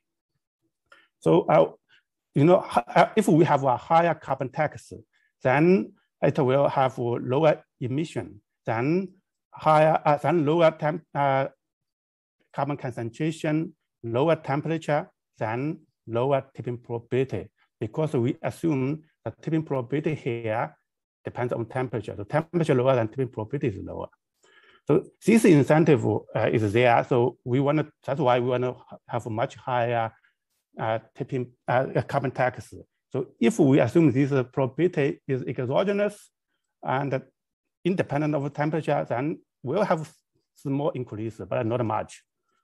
And also another thing is, you see, in around 2040, 1% quantile of things of tipping event happens. So once this tipping event happens at this time, it has immediately significant drop of social cost of carbon. Why? Because we see that the incentive to delay or cancel tipping risk, that the tipping event is gone, is completely gone. Because we assume after the tipping starts, then this is an irreversible process. We cannot change it. So that's why you see here the second jump is a 10% quantile. So it dropped significantly now, then gradually hits after 50 years, because this 50 years is our damage gradually increase damage from the tipping process. So here then we see the second result of the first paper. We talk about the growth rate of carbon tax. So here are 4 lines. So this blue line is the bottom one. So this one is the growth rate of the expected additional carbon tax with a tipping point. Then the black line is the DICE carbon tax, and the 2 red lines are also dice, but using higher exponent of damage function, degree 4 or degree 6. So we can clearly see this line here, growth rate of additional carbon tax with tipping point is much lower and flat. So why it happens? Because this can be seen as things like, lower discount rate. So smaller growth rate is equivalent to saying a lower discount rate. So when we think about investment in capital, we know then they have some, we invest it, then we have a higher future output. Then this output, this will be discounted by the marginal return, the return of this investment. So this discount rate is the interest rate here. So, but if we investment in mitigation, first it will reduce damage, future damage. So then it means to increase the expected future output. So this part will be discounted by interest rate. But the second effect of this mitigation is reduce the variance of this future output. So notice that our tipping probability depends on temperature. So if we have this reduced tipping probability, then we reduce the temperature, reduce the tipping probability, then reduce the variance. So these two effects of mitigation tells us that we should use a lower discount rate. So and also if we just use this deterministic model, but use degree 4 or degree 6 damage function, like these two red lines, so you see that there will have much higher growth rates here because they will have much higher discount rates. Okay, so then we see this second paper's carbon tax with environmental tipping points. So here we discuss the non-market goods. So we see that substitutability between non-market and market goods is limited. So when environmental goods and services become scarcer, their relative price increases. So that's why we should incorporate the non-market goods in our utility directly using a constant elasticity of substitution utility function here. So when we see this picture here, this red line, solid line is a dice carbon tax, and this dashed red line is the relative price effect. So we incorporated the non-market goods there, but it's still deterministic model. Then the other lines, that is our stochastic model with both market and non-market goods. So we can clearly see it immediately jumps up. So the carbon tax is much higher when we include this non-market goods loss here. Here only 5% loss, and probability is 5% when the temperature increase is about 4 degrees higher Celsius, 4 Celsius degree higher. So it's not it's very conservative assumptions, but their carbon tax will jump up immediately in the initial years. And if we include both non-market and market, then it will be about triple times, more than triple. So then the third paper discusses the multiple interacting tipping points. So we have 5 tipping elements in our model. So these are Greenland ice sheet, AMOC, Amazon, and El Nino, and West Antarctic ice sheet. So they are interacting each other as Tim just said too. So we see these red arrows means they are increasing tipping probability. So if, for example, here, if the Greenland ice sheet melts first, then it have additional flash water into Atlantic Ocean, then it increases the likelihood of AMOC tipping, so significantly increasing the likelihood. But if this AMOC tipping happens first, then it will have reduce the warming of Greenland. So it means decreases the probability of melting of Greenland ice sheet. Yongyang, sorry, you have 2 minutes. Okay, so then these are our results. So this dashed line means we have ignored the tipping point interaction. So no surprise, every time if tipping happens, then it drops down significantly. But Greenland isotutor tipping just dropped slightly here. But if we incorporate the tipping points interaction, then here see Greenland isotutor, once it happens, it increases significantly, jumps up. So why it happens? Because the tipping probability of AMOC is increased significantly by this Greenland isotutor tipping. So then we would like to reduce this tipping probability by have higher carbon tax. So similarly for the El Nino. So this is why we have this kind of issues. Then in our first paper we discussed this.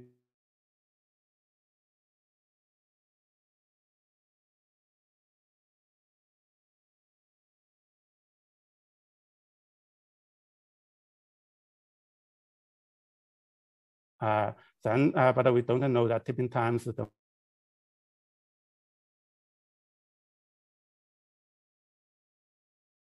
Have these two sample passes here. So the left see there here. So this blue line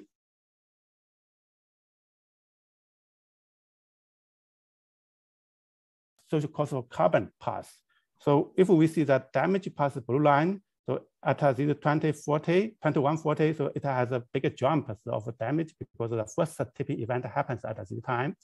Then after several years, then second tipping event, then third, then fourth, then fifth tipping events.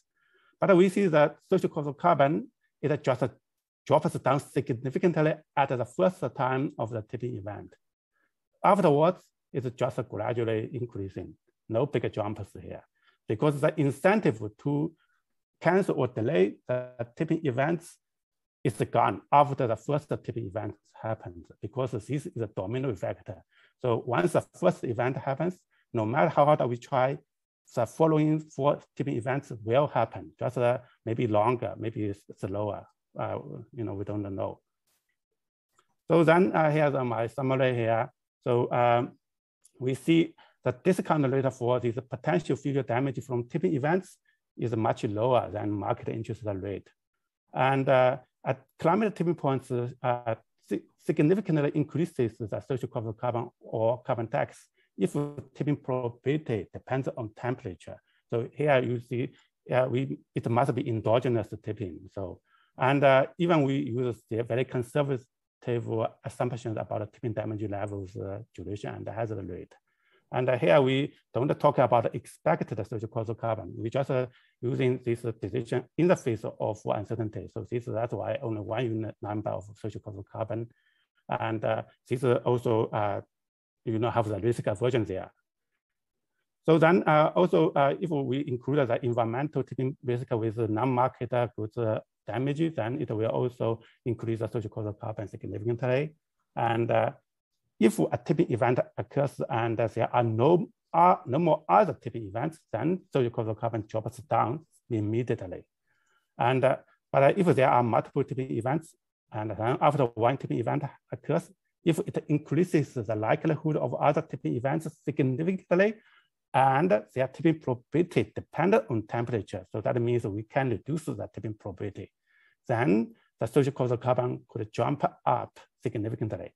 Otherwise, it will jump down.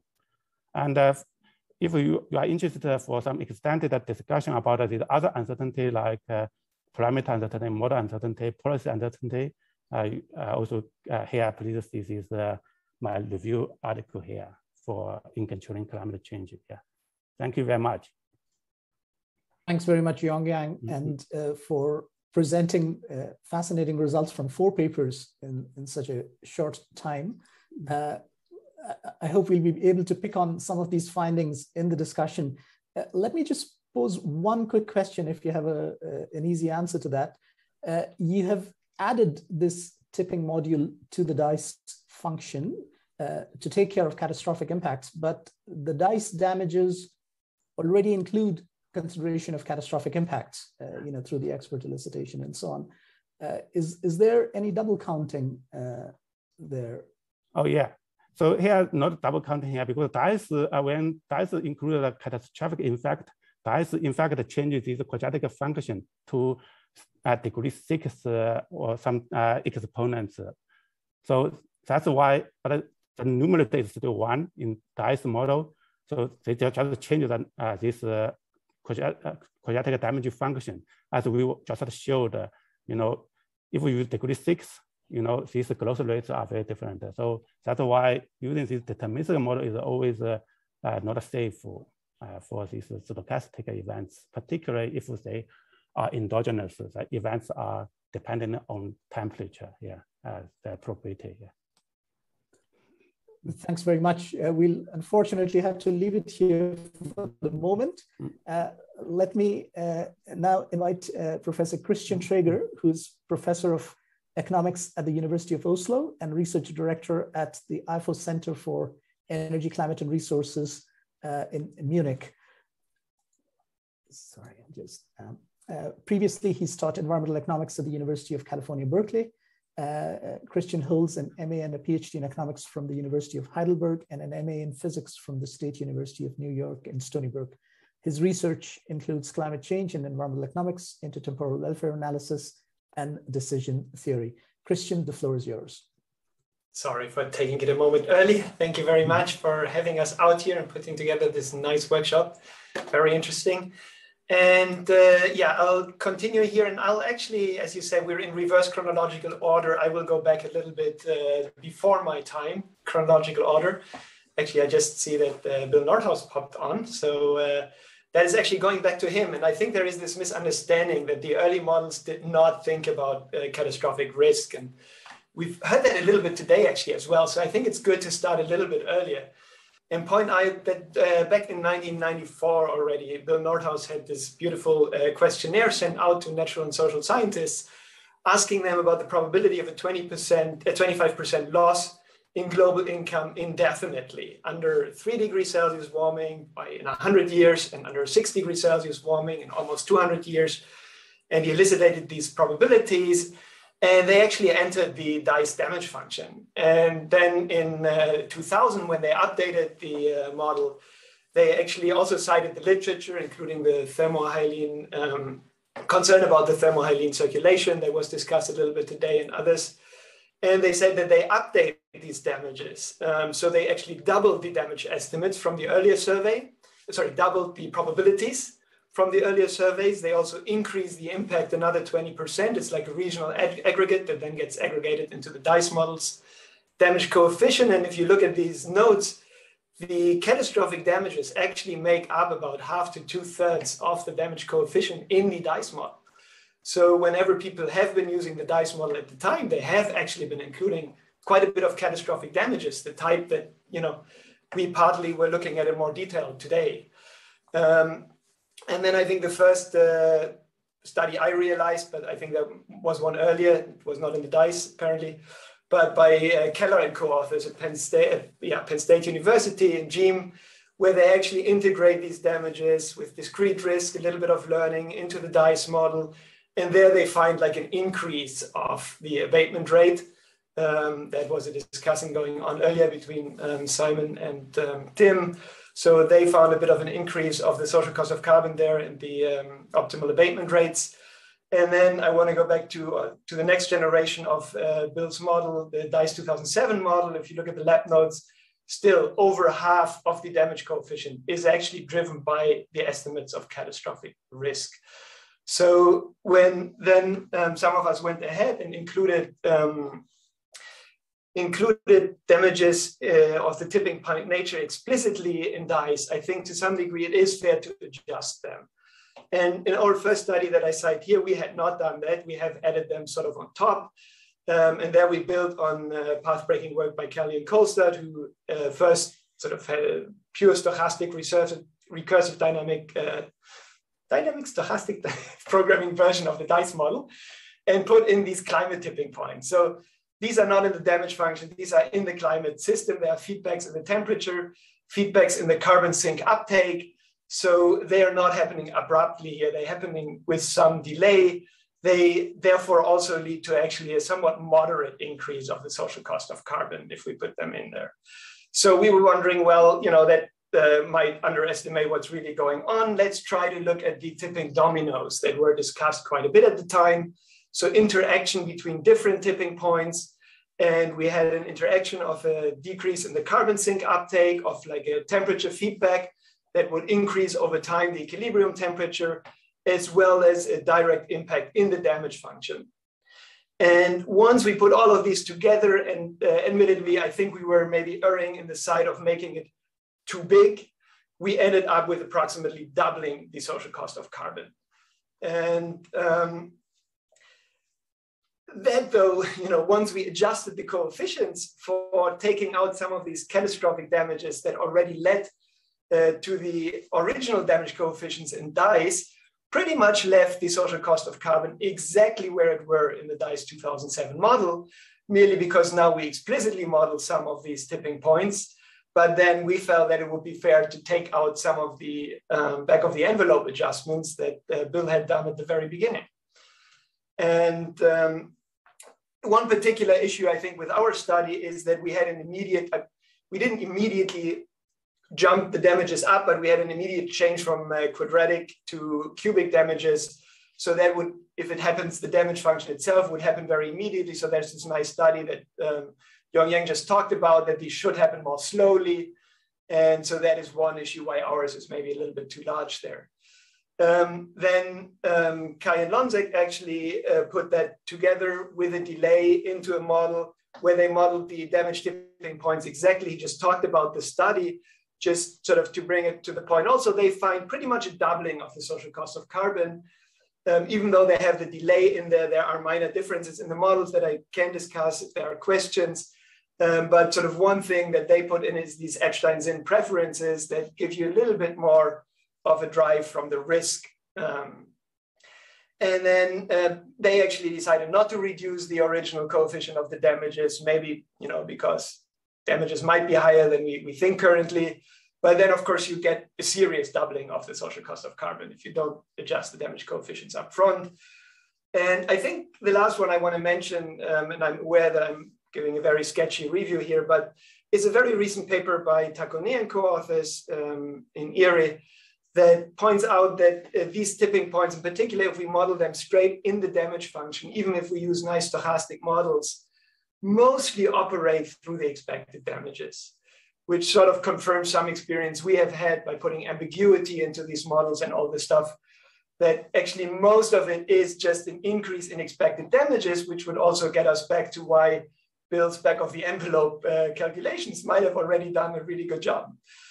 And maybe one reflection here is that, to me, possibly one of the big questions we really have to address is just how these tipping points, these detailed tipping points that Tim and Simon discussed more from a less abstract level, really translate into changes of the expected damage function or expected damages around the world. And if we want to think about what makes tipping points per se very special as compared to smooth damages, it's maybe more, the translation, but then there are these irreversibilities. We can't undo them. If we have these irreversibilities, they might matter, but currently our models don't really take them very seriously because our models, if we optimize, don't really want to revert. But that would be an interesting point, I think, for later modeling of tipping points. I forgot to start my timer. I'm sorry, Shadow. Can you give me a brief time here? You've got 8 or 9 minutes. Left. Thank you. Perfect. So then I want to take these to look maybe a little bit of what might be interesting about tipping points and their interaction in particular. That's something we're missing if we're just looking at the expected damages. And for that, I want to go back to this study I mentioned earlier about 3 different tipping points that we put into a version of the DICE model. And one of them sort of reduced the CO2 uptake capacity of the carbon sinks by 50%, which is pretty drastic, but we will see that it has a somewhat minor impact. So we wanted to err on the side of being too high there.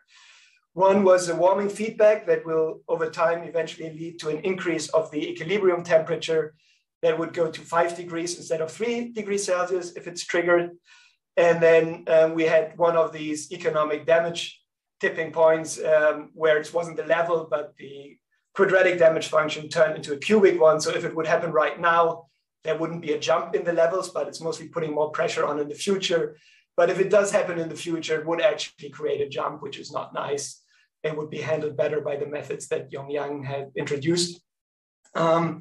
And what we discussed there is sort of the interaction between these tipping probabilities, climate policy, if it's optimal, and what the cost of a delay of climate policy is. I would like to focus more on the interaction between tipping points and what the results there are. So this is just repeating what I already talked about, that we find pretty much a doubling of the social cost of carbon, but if we adjust the original damage coefficients, we very much find no change in the forecast of the DICE 2007 model.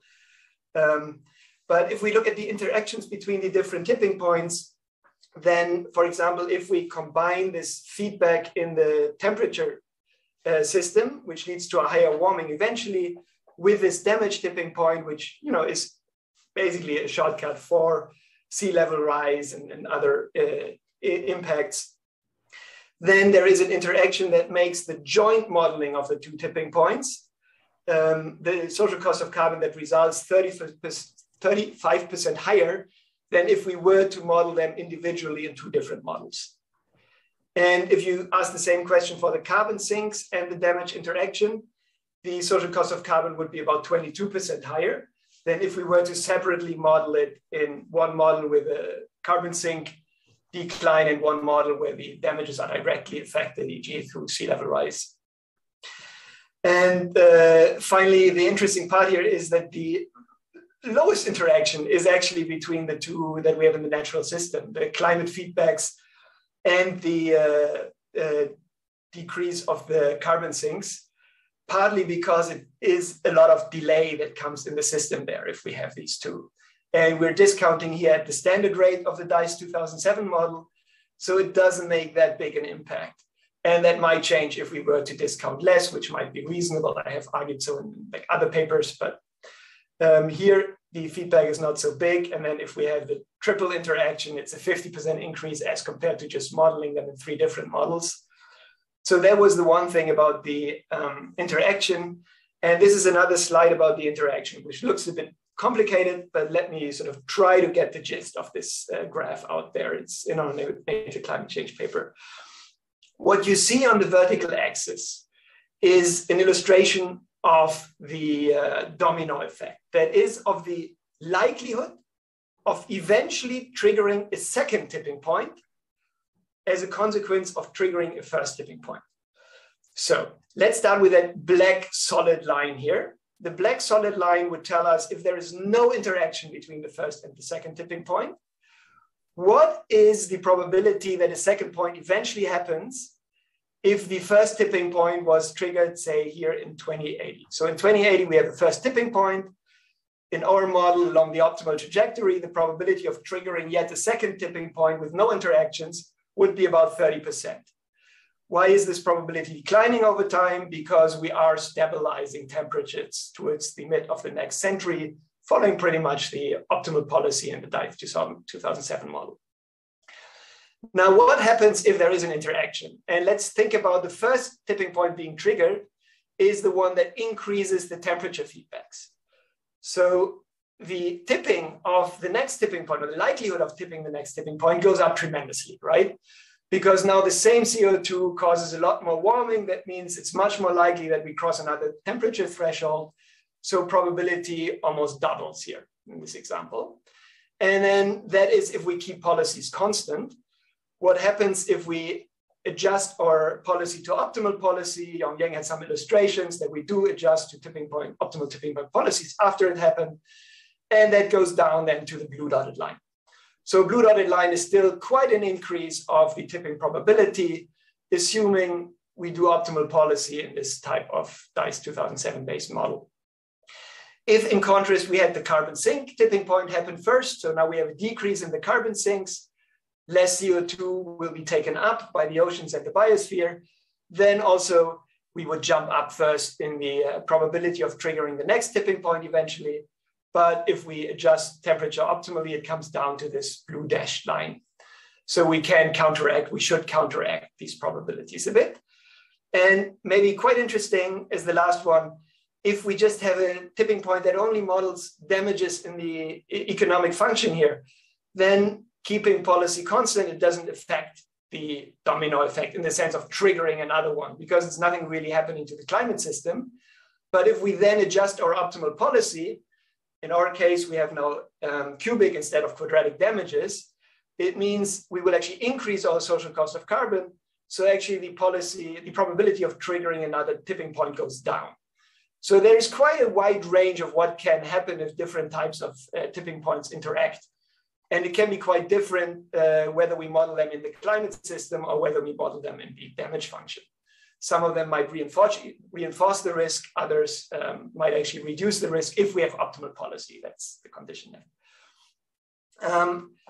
Let me just talk very briefly about thinking about risk aversion a little bit more. This was a paper where we looked at ambiguity, because there is this, I mean, we saw it in Tim's talk, and part of that is what we use to calibrate our models, these color-coded diagrams of riskiness, right? So we don't really know what the probabilities and the threshold probabilities are. And so we introduced, for example, ambiguity and assumed that, policymakers would be particularly averse because we don't know the probabilities of these tipping points to happen. And that is a bit like increasing risk aversion. And I think I will just leave it at the main message here. If you look at the numbers, where you have just sort of standard uncertainty, where it's ambiguity, where you have strong ambiguity, all of these numbers are under an optimal policy. What is the likelihood of crossing particular thresholds? It hardly makes a difference. And the reason is, you could also look at it in the social cost of carbon, ambiguity aversion hardly makes a difference. It comes very much down to the expected damages that are caused by a particular tipping point in these models. And that brings me to my concluding thoughts here, that I do think tipping points are very important. I think mostly we do not know where the threshold exactly lies, so we can't just simply avoid it very easily. And then I think it comes back to being very similar to smooth damage functions. And I think Simon raised that question, to what degree is tipping point in the sea level really supposed to be a tipping point, or is it more like a smooth damage? And I think the biggest challenge might really be this translation of these natural phenomena into expected damages, which is even harder than it already is to get our damages right. I think that's something we're all struggling with in the discipline. And if we really want to look at the specifics of why is the tipping nature or the abruptness of a change, which might not be so abrupt after all on the global scale, very important, I think we might want to invest more into looking into irreversibility and hysteresis effects, whether they might be relevant, because that would be a difference to smooth damages. We want to look more at the interactions, just as Tim did in his study that he did in the morning, between different tipping points. And maybe sort of what we're going to discuss in tomorrow's session, that is, if there are very abrupt impacts, and in particular, is there is not optimally controlled climate systems around, and then we have like behavioral market responses or something, that would of course be another interesting phenomena that we have not studied much yet. So I will leave it there. Thank you very much. Thanks very much, Christian, both for presenting your results, but also a very nice synthesis of insights coming from the recent literature. If I take it, one of your main messages is that in the end, in the face of uncertainties about the timing and unfolding of these tipping points, ultimately, looking at the expected value of the damages is perhaps okay. I mean, ultimately, you ended up with similar results as DICE 2007, for example, in the thought experiment. So my question is a blunt one. Is there a need for adding this stochastic module within models like DICE to look at the dynamics of tipping points, or would the final result in terms of SEC not be sufficiently different? It's a tough question. I kind of moved a little bit away from doing it stochastically because of what you're just saying and the summary, because I do think it has maybe really figuring out the damages, the work sort of that Tim was doing there, but then translating it all the way through the ecosystems into economic damages might be the biggest challenge out there, the most important challenge. But, you know, we might also develop the other models just to better do it. I mean, the nice thing about, so for example, what Simon did is you can just synthesize a lot more models in sort of a simulation study as compared to our optimization studies. I mean, Yongyang has been pushing boundaries on what you can do. I think with new machine learning, you can do a lot more. So I wouldn't say we shouldn't do that, but I just want to say that it's extremely valuable maybe also to just have these simulation-based non-optimizing studies, just trying to get us expected damages better. And also if you work together interdisciplinary, trying to couple the ecology with the physical models and economic impacts, it's very hard to do it in these frameworks that Yongyang and I have been using. And I think we get a lot of very valuable information, as we already got sort of from these back of the envelope calculations, but, you know, build it over 25 years ago. So yeah, I think there is a lot of other very valuable routes to take, and it doesn't have to be the way that, you know, we have modeled it here. Yeah. Thanks very much, Christian. So with that, I transition to our last speaker of the day, and that's Professor Bill Nordhaus. He's Sterling Professor of Economics at Yale. He did his undergraduate at Yale in the early 60s, got his PhD from MIT, and as all of you know, was awarded the Nobel Prize in Economic Sciences in 2018 for integrating climate change into long-run macroeconomic analysis. I'm going to limit his bio because I think all of us are familiar with his distinguished career, but even before the Nobel Prize, I can say that you know, his work on climate economy modeling has really you know, being singularly impactful for the entire field of researchers. And even during this short afternoon, the number of times you probably heard Nordhaus or Dice is you know, is probably once or twice in every talk. So I'm not going to make a long introduction. It's just a great honor and privilege to welcome Bill Nordhaus. Bill, the floor is yours. Thank you very much. Let me just get my screen up here.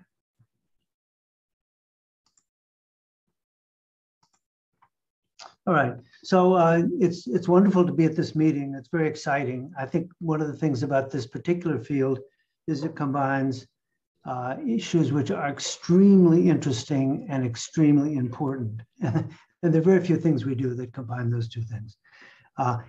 As I've reflected over the last couple of talks back to what has happened since I first started thinking about this, or to take the example of the 1994 survey, if you think of the 1994 survey, it was actually asking people, put your finger up to the wind, see which way it's blowing. What do you think? What are your hunches? And now here we are in 2021. We've found out, what are those hunches right? Are they wrong? We've been able to quantify them using empirical modeling to do those. So I think we've come a long way. We've made a lot of progress, but I think there's still many open issues, as this conference has suggested. And I'm going to talk about two of them. Let me just start out with talking about categories of catastrophes. So I want to talk about really just this list here. They're micro catastrophes, low-lying islands, extreme storms. They're not discussed here, but they're virtually certain. We don't know what the scales are going to be if we think of categories like hurricanes 1, 2, 3, 4, 5. There's significant work here. We know this is going to happen, and that's interesting. Then the second set is what I call complex catastrophes. These are ones that I think have been very much involved today: uncertainty, fat tails, irreversibility, hysteresis. And those are complex, and they're hard to get a handle on. But again, I think we're making some progress there. And then what I'll call just straight old plain vanilla macro catastrophes, geophysical ones of the tipping point that Tim has talked and others have talked about, ecological ones, which I haven't heard much about, and then just the human ones, economic and non-market. Now, on the geophysical, I want to say, which we've had a lot on in this today, I want to say a little bit about those. Those have been discussed by Lenton et al. And then the recent analysis by Dietz et al. And I'll talk about two things that seem to me to be useful looking forward. One is I think we need to improve what I call tipping metrics. There's a kind of thought, if you look at some of the work that the tipping is you pass a given temperature T threshold, and then you tip, but we know that's not the case. We know that it's much more complex than that. And sometimes these T thresholds and the tipping points are thought to be a good rationale for X degree target in our climate policy, but that's actually not generally accurate.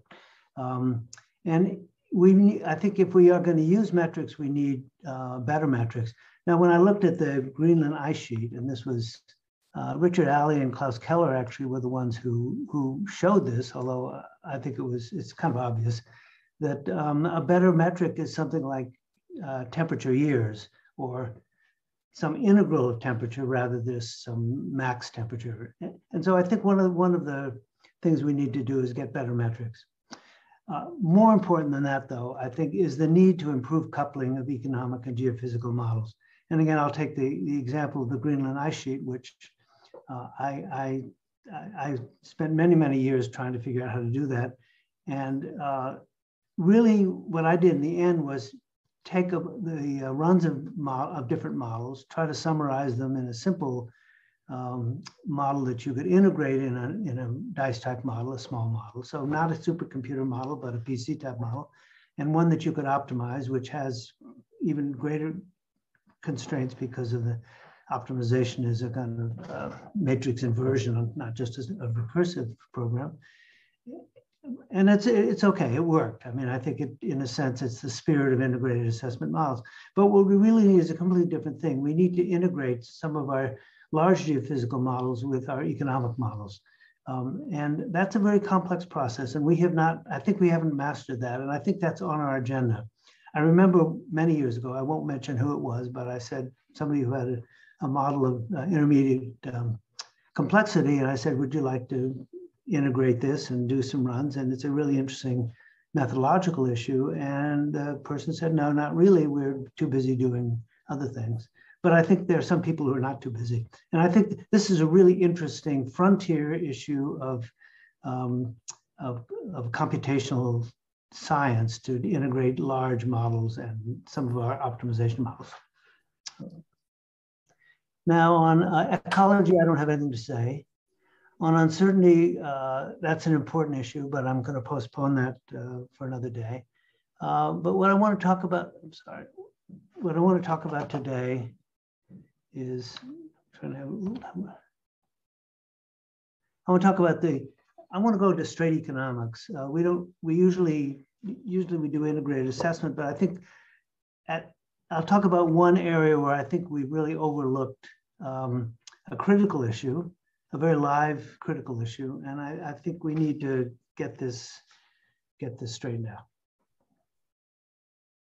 Okay, first, let me say something about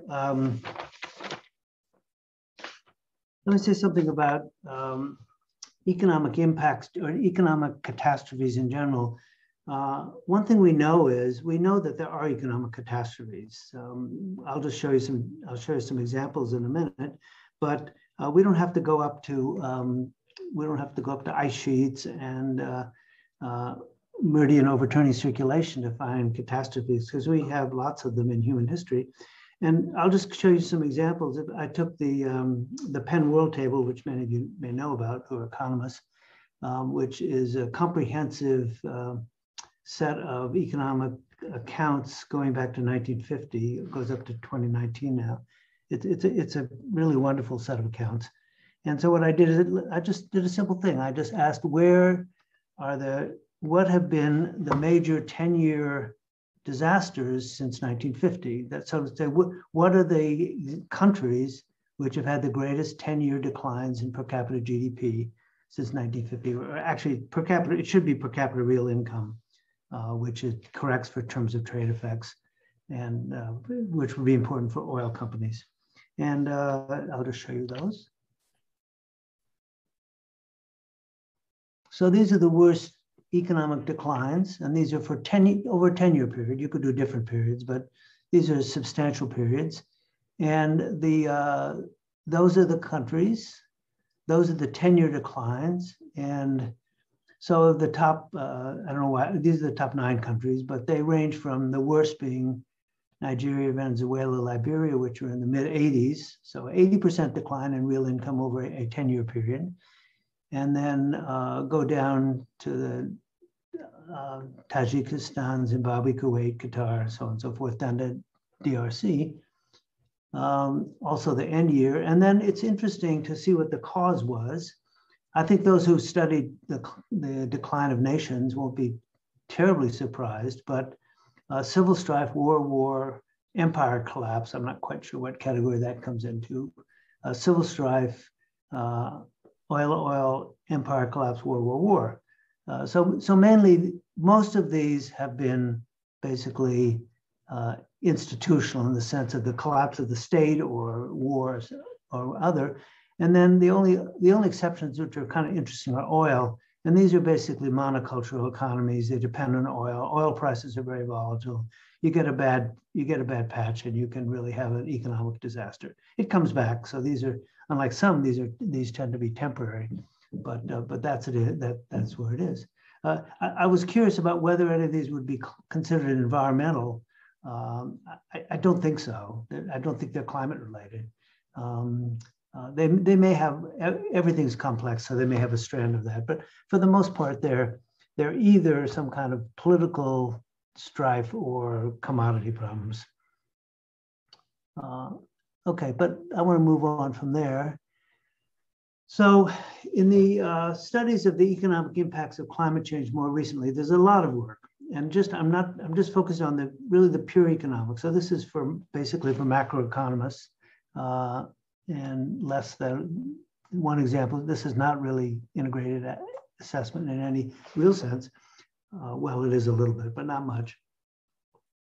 And some of the studies suggest human economic catastrophes in our future due to major climate changes. And here, the key issue is going to be what the link is from temperature, whether it's weather or climate, and output. And the studies now, I'll give you the first key reference in a minute, but the key issue here is whether an increase in, say, a climate change, say an increase in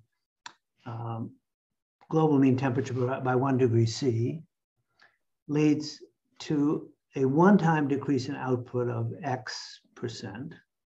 And it may be smoothed over time, but it's what I call a level shift, or whether the relationship is that an increase in temperature leads to a decline in the growth rate. So it might be that temperature goes up 2 degrees C and growth rate might go down. Not just a one-time growth rate, but a ongoing growth rate would go down by 1, 2, 3, 4% per year. So and those are the key, that's the key distinction that I want to talk about now. Now, I would say until the early 2000s, I don't know anyone who would have thought of the second specification. Well, I mean, there may be somebody out there, but I didn't know them. And the work that had been influential was the level analysis. And I can talk a little bit about what its roots were, but I think that's a fact. But much current work now, because of the very important work of Dell, Jones, and Oken, and then followed up, much current work now uses a level growth specification. And for example, if you look at the 1.5 degree report of the IPCC, you can look and see what the economics was that relied on. It was basically a level analysis that used the level growth specification, the second one. Now, what I want to show, some of you may know this, but maybe not, is that if you want to take the level growth specification, then you're really assuming an economic, that implies a human economic catastrophe just from the economy. You don't need any tipping points. You don't need any fancy cubic or quartic specifications. You don't need jumps. It's just simple, a simple model. So well, that's what I want to talk about. And the reason I'm talking about it because I think it's wrong, and in any case, unproven. Okay. So here's the key study that set this all off. It was by Dell, Jones, and Oka. Now those are three of the most distinguished economists in America today. I mean, they're just, I know them all. They're just absolutely great economists. What else can I say? And they wrote this paper in a very, very good journal, American Economic Journal Macro. It's one of the flagship journals of the American Economic Association. And so they were interested in what, as macroeconomists, they were interested in what the impact was. They didn't want to do the sort of bottom up approach. They wanted to do the top down approach. They gathered good data. They had national economic data for going back many, many years, of the kind I mentioned earlier with the Penn World Table model, but even more in some cases. They pretty carefully gathered the temperature for the different countries, and then they did some estimates. So here is their first and main result, in their paper. So what they did is the dependent variable is the growth rate. Notice this is a growth level specification, or they could do, and what they found is that the growth rate, if you count all countries, it's just a simple one. They did a bunch more, but I'm just focused on this because nothing really changes when you add other things. Was a minus 0.32 percentage point decline in growth for each degree in C increase in temperature. So that's decline of that. Now, if they broke it down, this was actually not very successful, I think, the way they did this, but it doesn't matter. They broke it down into rich countries and poor countries. And then what they found was actually that the poor countries, all of the result was in the poor countries. And this is a standard error of estimate, so it's quite significant. It's a t-statistic of 3+, so pretty significant. They correct for autocorrelation residuals, so they took out the autocorrelation issues, although there are not going to be many problems, sort of AR problems in a growth rate series anyway. And that's pretty big. So that's basically 1.6% per year in the growth rate per degree C. So I don't know if you think that's small or big, but that's what they got. And this has been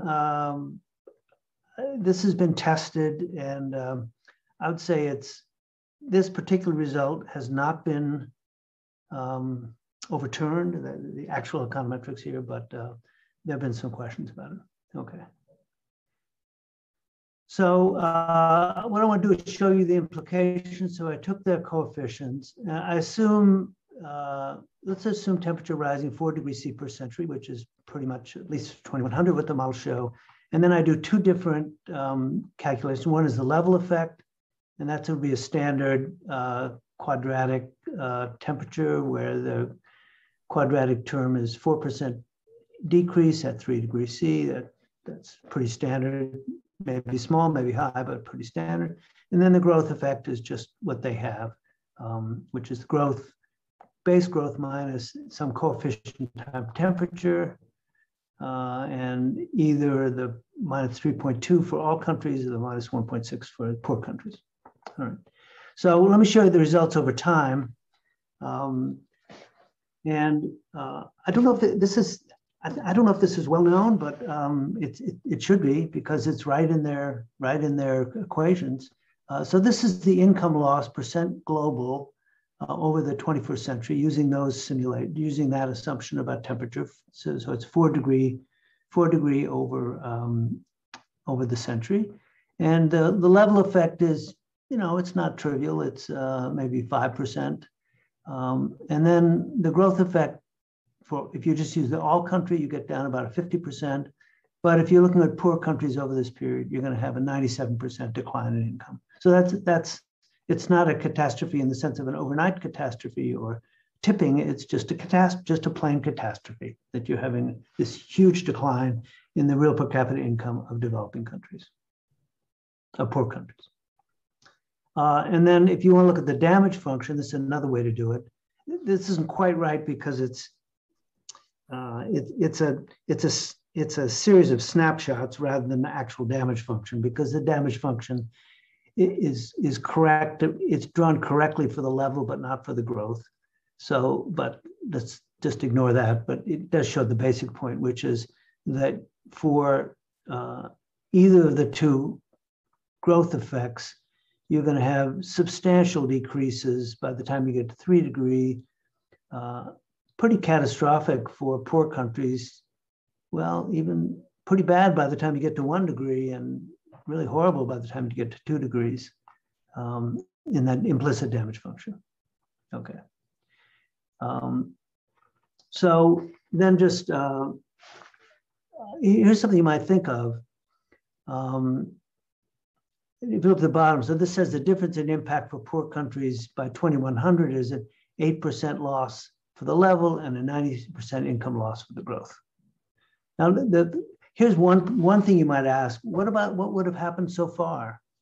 So this is one test you can do. You don't have to use projections. You can use history. So according to the level growth model, the growth in poor countries should have declined about 1 percentage point relative to rich countries in the 2010s. Just if you look back at this, you already should have had a substantial difference in the growth rates.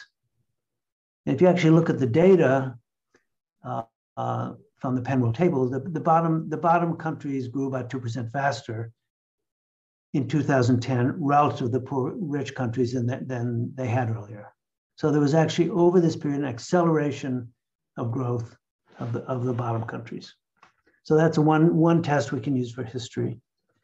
I'd say this just reminds me of so this, as I say, has been adopted more widely than you think, and it just reminds me of something Paul Samuelson, I once heard him say: the problem is not what we don't know, the problem is that so much of what we know is wrong.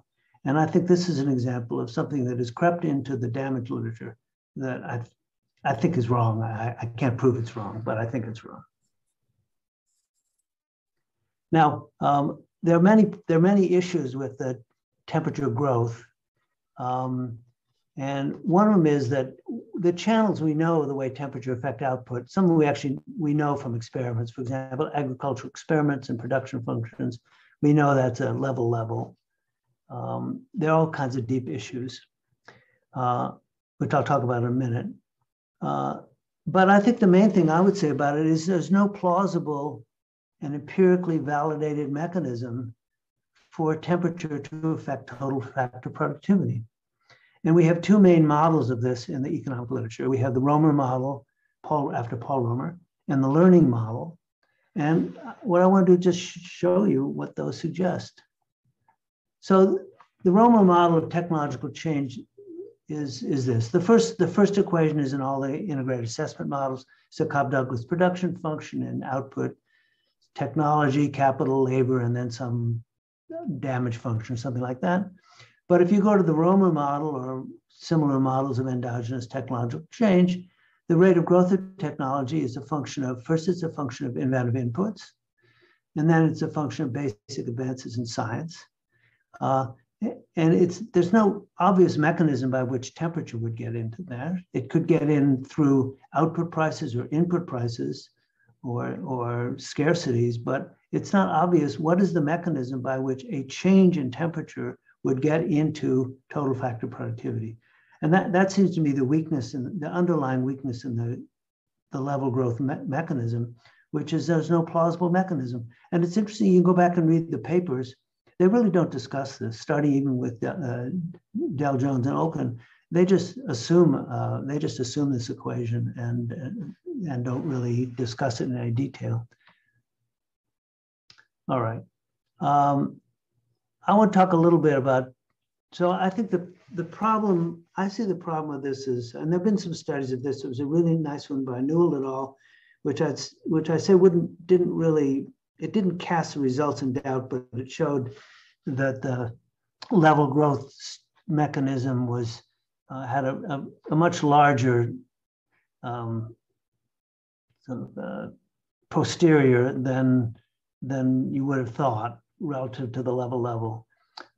But I'd say the main problem is that we're using countries as data. So we're using individual countries and the weather in individual countries as data.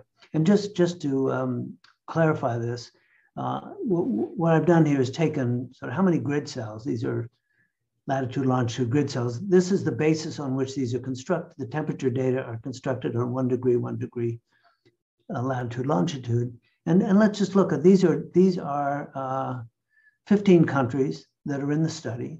And you have Russia, Canada, the US, China, Australia, basically 1,000 plus, as many in some cases as 2,000 or 3,000.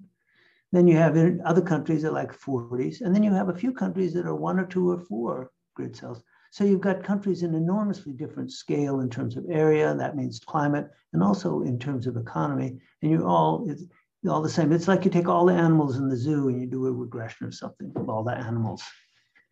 And so I think that's a really problem there. I think we need to settle this, and I would say a key way to do this is to get high resolution economic data. We cannot continue to use the country data to analyze the effect of climate or temperature on output. It's just, you can't use Russia, United States, Panama, Bolivia, Chile. It just won't work. They're just too heterogeneous. And the climate of the United States is an absurd notion, all right? If you think anywhere from Hawaii to Alaska, it's an absurd notion. So what we need is higher resolution economic data, which has better resolution in economic and much more homogeneity on the geophysical data. I'd say we at Yale are trying to do this. We're in the middle of this, but what we're trying to do is compile some subnational data on output and integrate it with the geophysical data. And so stay tuned, but we're not there yet. So I just say, final point, I think that settling this is a first order issue in understanding impacts, because we're having a lot of studies, and I mentioned the IPCC 1.5 study, which are using the level growth specification to estimate damages and to estimate the social cost of carbon. And I just think that's just, it's at best unproven, and you shouldn't do it by itself.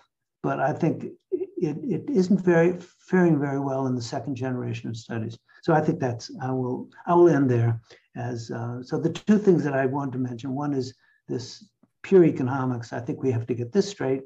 But then in terms of the discussion that we've been having earlier today, I really do urge that we continue to push forward on these structural analysis, moving from the sort of the guesses to the structural analysis of the kind Simon presented earlier.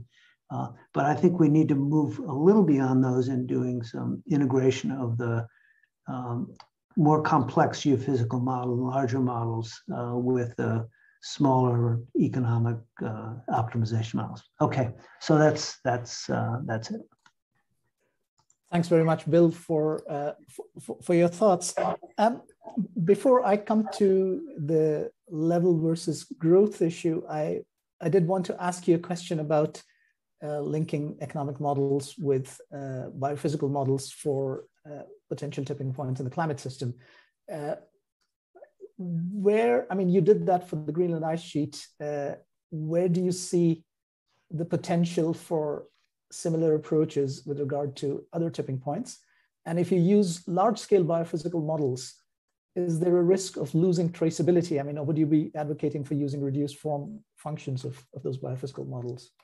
Yeah, I think, just to be clear, the modeling I did of the Greenland ice sheet, and I think also Simon, you're there, I see, and that Simon did, was what I would call the reduced form. It's not quite the right term, but it captures it. In other words, you take a complex system, you narrow it down to its, sort of do a statistical analysis of it to get its basic equations. And we've done those, and this is not invented in economics, but it's been used widely in other areas as well. And I think that's a good approach. It's much better than the finger in the air guess approach. But I think it does rely on, it does assume that you can accurately capture these larger models in these reduced form models. So what I was at, and I think that's a big step forward, but I think there's another step which I would advocate, which is to take the large models. And so take the ice sheet models, for example. Greenland is a very complex process. One of the things I learned was, if you want to take one physical process that you're never going to be able to understand, take Greenland. And these ice sheet models are really, really complex. And some of the other ones are much simpler, but it's really complex. So you have this very complex model, and you can't really capture it. In that particular case, you really can't capture it with the simple models. You have hysteresis, you have multiple equilibria, you have stable equilibria and unstable equilibria at given temperatures. So what I'm suggesting is you take one of these large models, and they're as in many areas, a dozen or so large, well-documented, well-tested models of, say, the Greenland ice sheet, and you couple that with an economic model. Now, the coupling, the trick here is the coupling, how you can do the coupling. And I'm not able to describe that today, but one way to think of it is, I mean, there are a couple of models, is you can shoot results from one, for example, from one model to the other, and then shoot them back. So you basically run them in parallel, but with coupling the variables. So the ice sheet model will produce one set of things, and the economic model will produce other things like emissions and global temperature. You might need a regional temperature. But the trick is coupling. And it's not difficult in a simulation model because it's a recursive, but it is difficult in an optimization model. And so I think the first thing to do would be a simulation recursive model, but I think the real trick would be to do it in an optimization model. I've not done it, I have to say. There are some decomposition procedures around, but I haven't been able to implement them. But I think that's a really interesting thing to do methodologically, and I think it's really important for taking these kinds of tipping points of the ones that I did and Simon discussed in his paper from a computational point of view, and others discussed from a theoretical and geophysical point of view. I think this is really an important step forward. Thanks very much, Bill. I noticed that we are three minutes away from the scheduled close of the workshop today, but we're just beginning to have a very interesting discussion. So for those speakers who can stay and those in the audience who can stay, I suggest we go another 10 or 15 minutes maximum. And you know, the panelists can let me know in case they have a binding obligation and need to leave. If I can just ask one more question, but then I'd like to invite the panelists to perhaps ask questions of each other. The level versus growth issue, and we discussed this offline, Bill, this new paper, which also does an empirical analysis on the GDP temperature relationship by Richard Newell et al., which came out in GEAM. And that tested different empirical specifications of the underlying model and came to very different conclusions in terms of how significant I think especially with regard to using the temperature to growth framing, and they found that you know, the uncertainties were very massive across the different specifications. And for the temperature to level issue, they concluded that the damages were more or less along the lines of the damages that some of the IAMs were using. I'm just wondering if you had any thoughts on that literature. Well, I read that paper, and I think it's a fine and useful paper. But what I would like to characterize it as saying that you have two hypotheses. One, the level, in which, if you think of the posterior distribution of the damage coefficients, is pretty peaked. It's pretty well determined coefficients in the level. For the level growth, it's not that their findings are rejected. It's that they're not rejected actually, but the priors are so diffuse, the posteriors are so diffuse. So I think if you, in a way, if you look back at, give the link. If you look back at the that one slide I had that showed all countries, it had all countries with a small negative coefficient, but a very large standard error. And I think that's a sort of accurate way of characterizing the results. What Dell et al. Did was find this, they were looking for this result. They didn't really test that result versus the level, but they found that that result held. And it held a little more if you did some fine further separations of countries and so on and so forth. But in any case, it was not very well determined. So I think what my characterization is that the estimates on the level are more precise, but you can't reject the level growth model. That was my reading of the Newell et al. Model. So that's why I said we need more higher resolution economic data, so you can actually separate out these different regions and different countries. We need more observations, not more observations over time, which we're never going to get, but more observations over space. Well, thanks very much. I'd like to invite the panelists in case they have questions or comments following the presentations that we've had.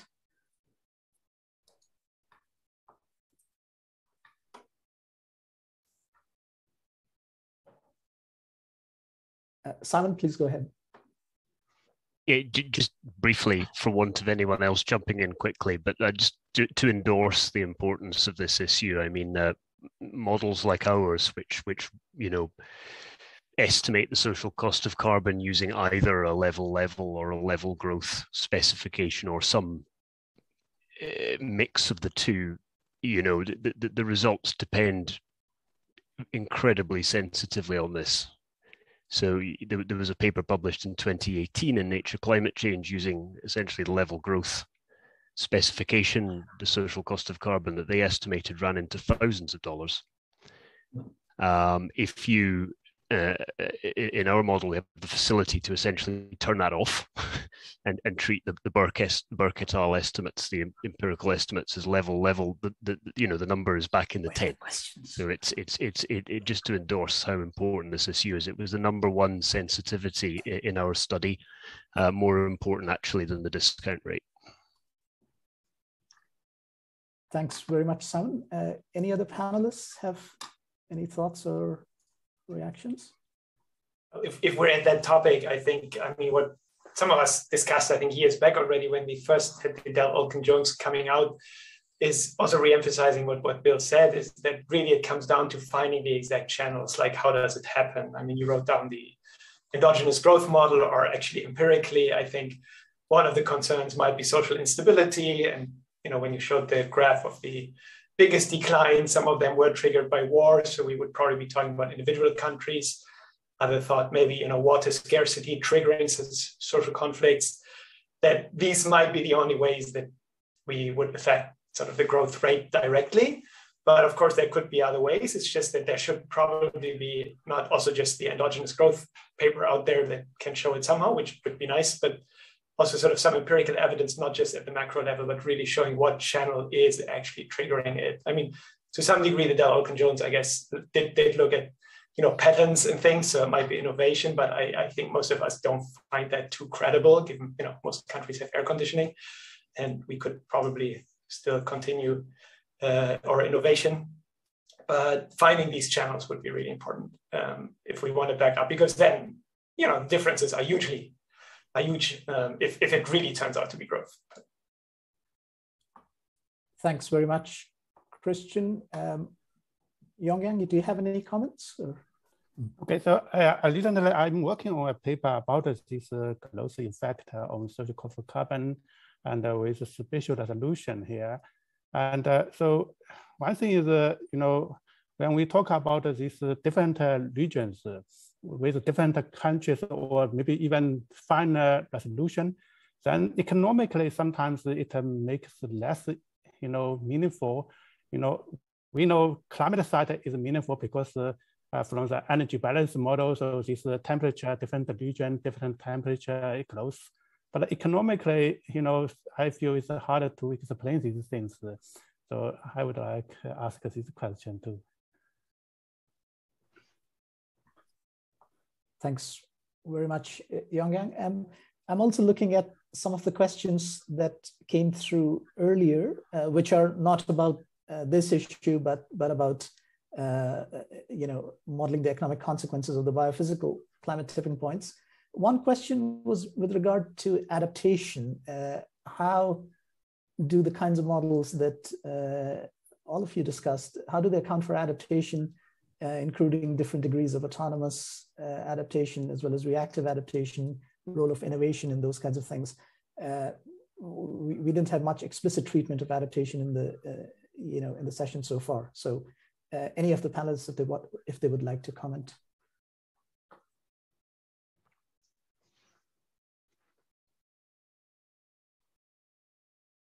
I could comment, even though this is not really my research, right? But I mean, there are currently some attempts also around the Climate Impact Lab. We're doing a lot of the damage estimates around the world right now to get adaptation in to these estimates. I guess if we take some of the work that actually built it early, that would have adaptation included, I think, the way that many of them were estimated, but adaptation at current technology levels. And I don't think what any of the empirical estimates have or can do is looking at adaptation given technological progress. I thought there was like a very interesting study looking at health effects and trying to extrapolate the health impacts, because that is sort of the first thing coming out of Michael Greenstone's and Sol Young's and like many others project out of the Climate Impact Lab, that the health impact from just value of a statistical life loss is huge. It's almost as big as the standard social cost of carbon in the DICE model. But then they also predicted that there is a lot of technological progress in health services, in longevity, and medical adaptation, and that might substantially reduce those costs over time, actually. So I think that is actually a very good question, a very important question, and I think we're lacking the research. So given you said there are a lot of people watching right now, I think that would be, would be valuable to talk to your brains about how could we possibly get at it a little better than we're currently doing. Yeah, could I say something? Could I make a point here? That I think in the earlier models, the way I thought about it was adaptation is not a global public good. Adaptation is basically a private activity. So if it gets hot, I put in air conditioning. There are some spillover effects of that, but that's something I pay for and I get the benefit from. So the way I thought about this in the early period was most of the adaptation would take place on a decentralized basis, sort of naturally using both doing personal adaptation and using market processes. And there was, Gary Yo did his important work here where showed, if you had rational expectations, it would look different from if you're backward looking or if you're kind of not really paying attention, waking up 10 years too late. And obviously those things make a difference. But I think what this misses, and I think is becoming increasingly clear, is the part of adaptation that either is network-based or involves political processes or involves conflict. And I think a really good example of that is what I call the coming battle of the coastline, at least in the United States, or probably other places as well, where you have people who have their coastal properties, extremely valuable properties. They're very attached to them. It's almost as bad as a family farm. It's the family beach property. And as the waters rise, they're gonna fight to maintain them. And so there's a struggle between who's going to control the coastline. Are we going to protect or retreat? And that's going to be a huge battle. And so that isn't that kind of adaptation, which requires public decisions and very, very painful redistributed public decisions, I think is where we're going to look for adaptive problems. So the health example, I would say that's one that seems to be that's one where adaptation does take place. You don't have these same kind of network effects there. You have a very innovative healthcare research sector. It's well funded because members of the legislature don't want to live long, so it's not a problem of funding there. So that one, I think, if the adaptation is going to take place through public and private process, but these other ones that are more network-like, I really, really worry about. Thanks, Bill. There's a question in the in the chat on the point you were making, Bill, about linking biophysical models with economic models. And the question is, can you discuss and this is for all the panelists, can you discuss the coupling issues a bit more, the spatial and temporal differences between the models, as well as the possibility of using other optimization frameworks?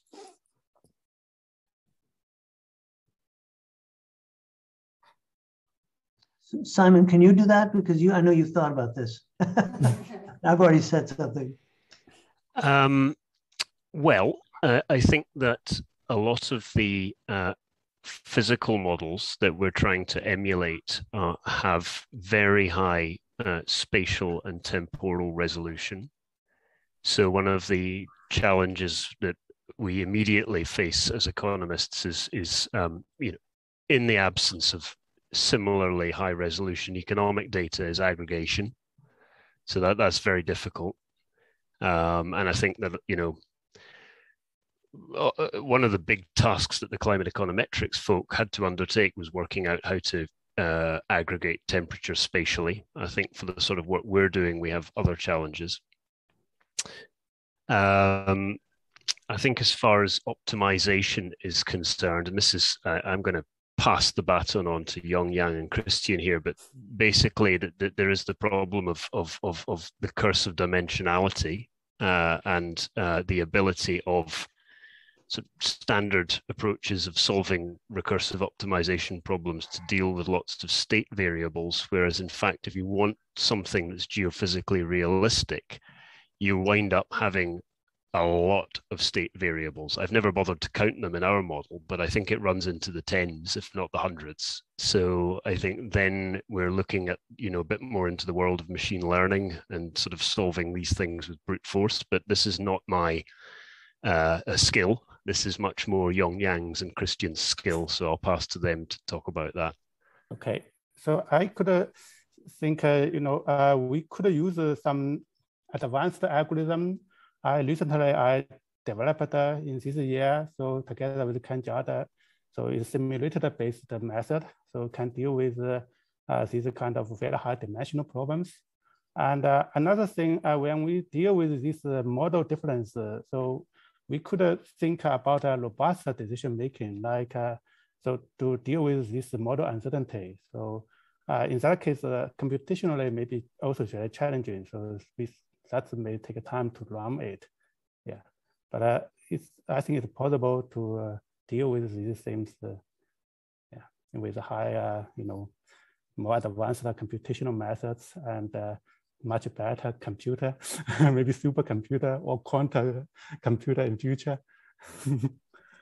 I would add to that maybe sort of, I think what you know, you and I, we've been doing is probably more on the order of 10th, you know, of state variables. But there are sort of these machine learning algorithms. Simon Scheidegger is big on them, and he's actually going with it into climate change right now, where it actually can go into the 100 of state variables, which, you know, would work pretty well, I think, for some of these models if they're on a separate regional scale or if they're on a global scale. But if it is also the spatial resolution, of course, that we're looking at in some of these scientific models, I think then we're kind of screwed even there. Sorry. My language. Yeah, also in my new algorithm, we also developed the algorithm can work for more than 100 state variables too. So I would like to, yeah, advertise this too. I'll let that be the final word from the panel. We are approaching 5 p.m. in Paris, so we are 15 minutes over. But thank you very much to all the panelists, Simon Dietz, Yong-Yang Cai, Christian Traeger, and Bill Nordhaus, for a fascinating discussion. I'm sure we'll be picking up on a lot of points you made in tomorrow's session, where we'll be having another class of modelers, agent-based modelers and central bankers. And so for those of you who can, I invite you to join us tomorrow. But from Paris, have a good evening and thank you very much. Thank you. Thank you very much. Thank you. Bye.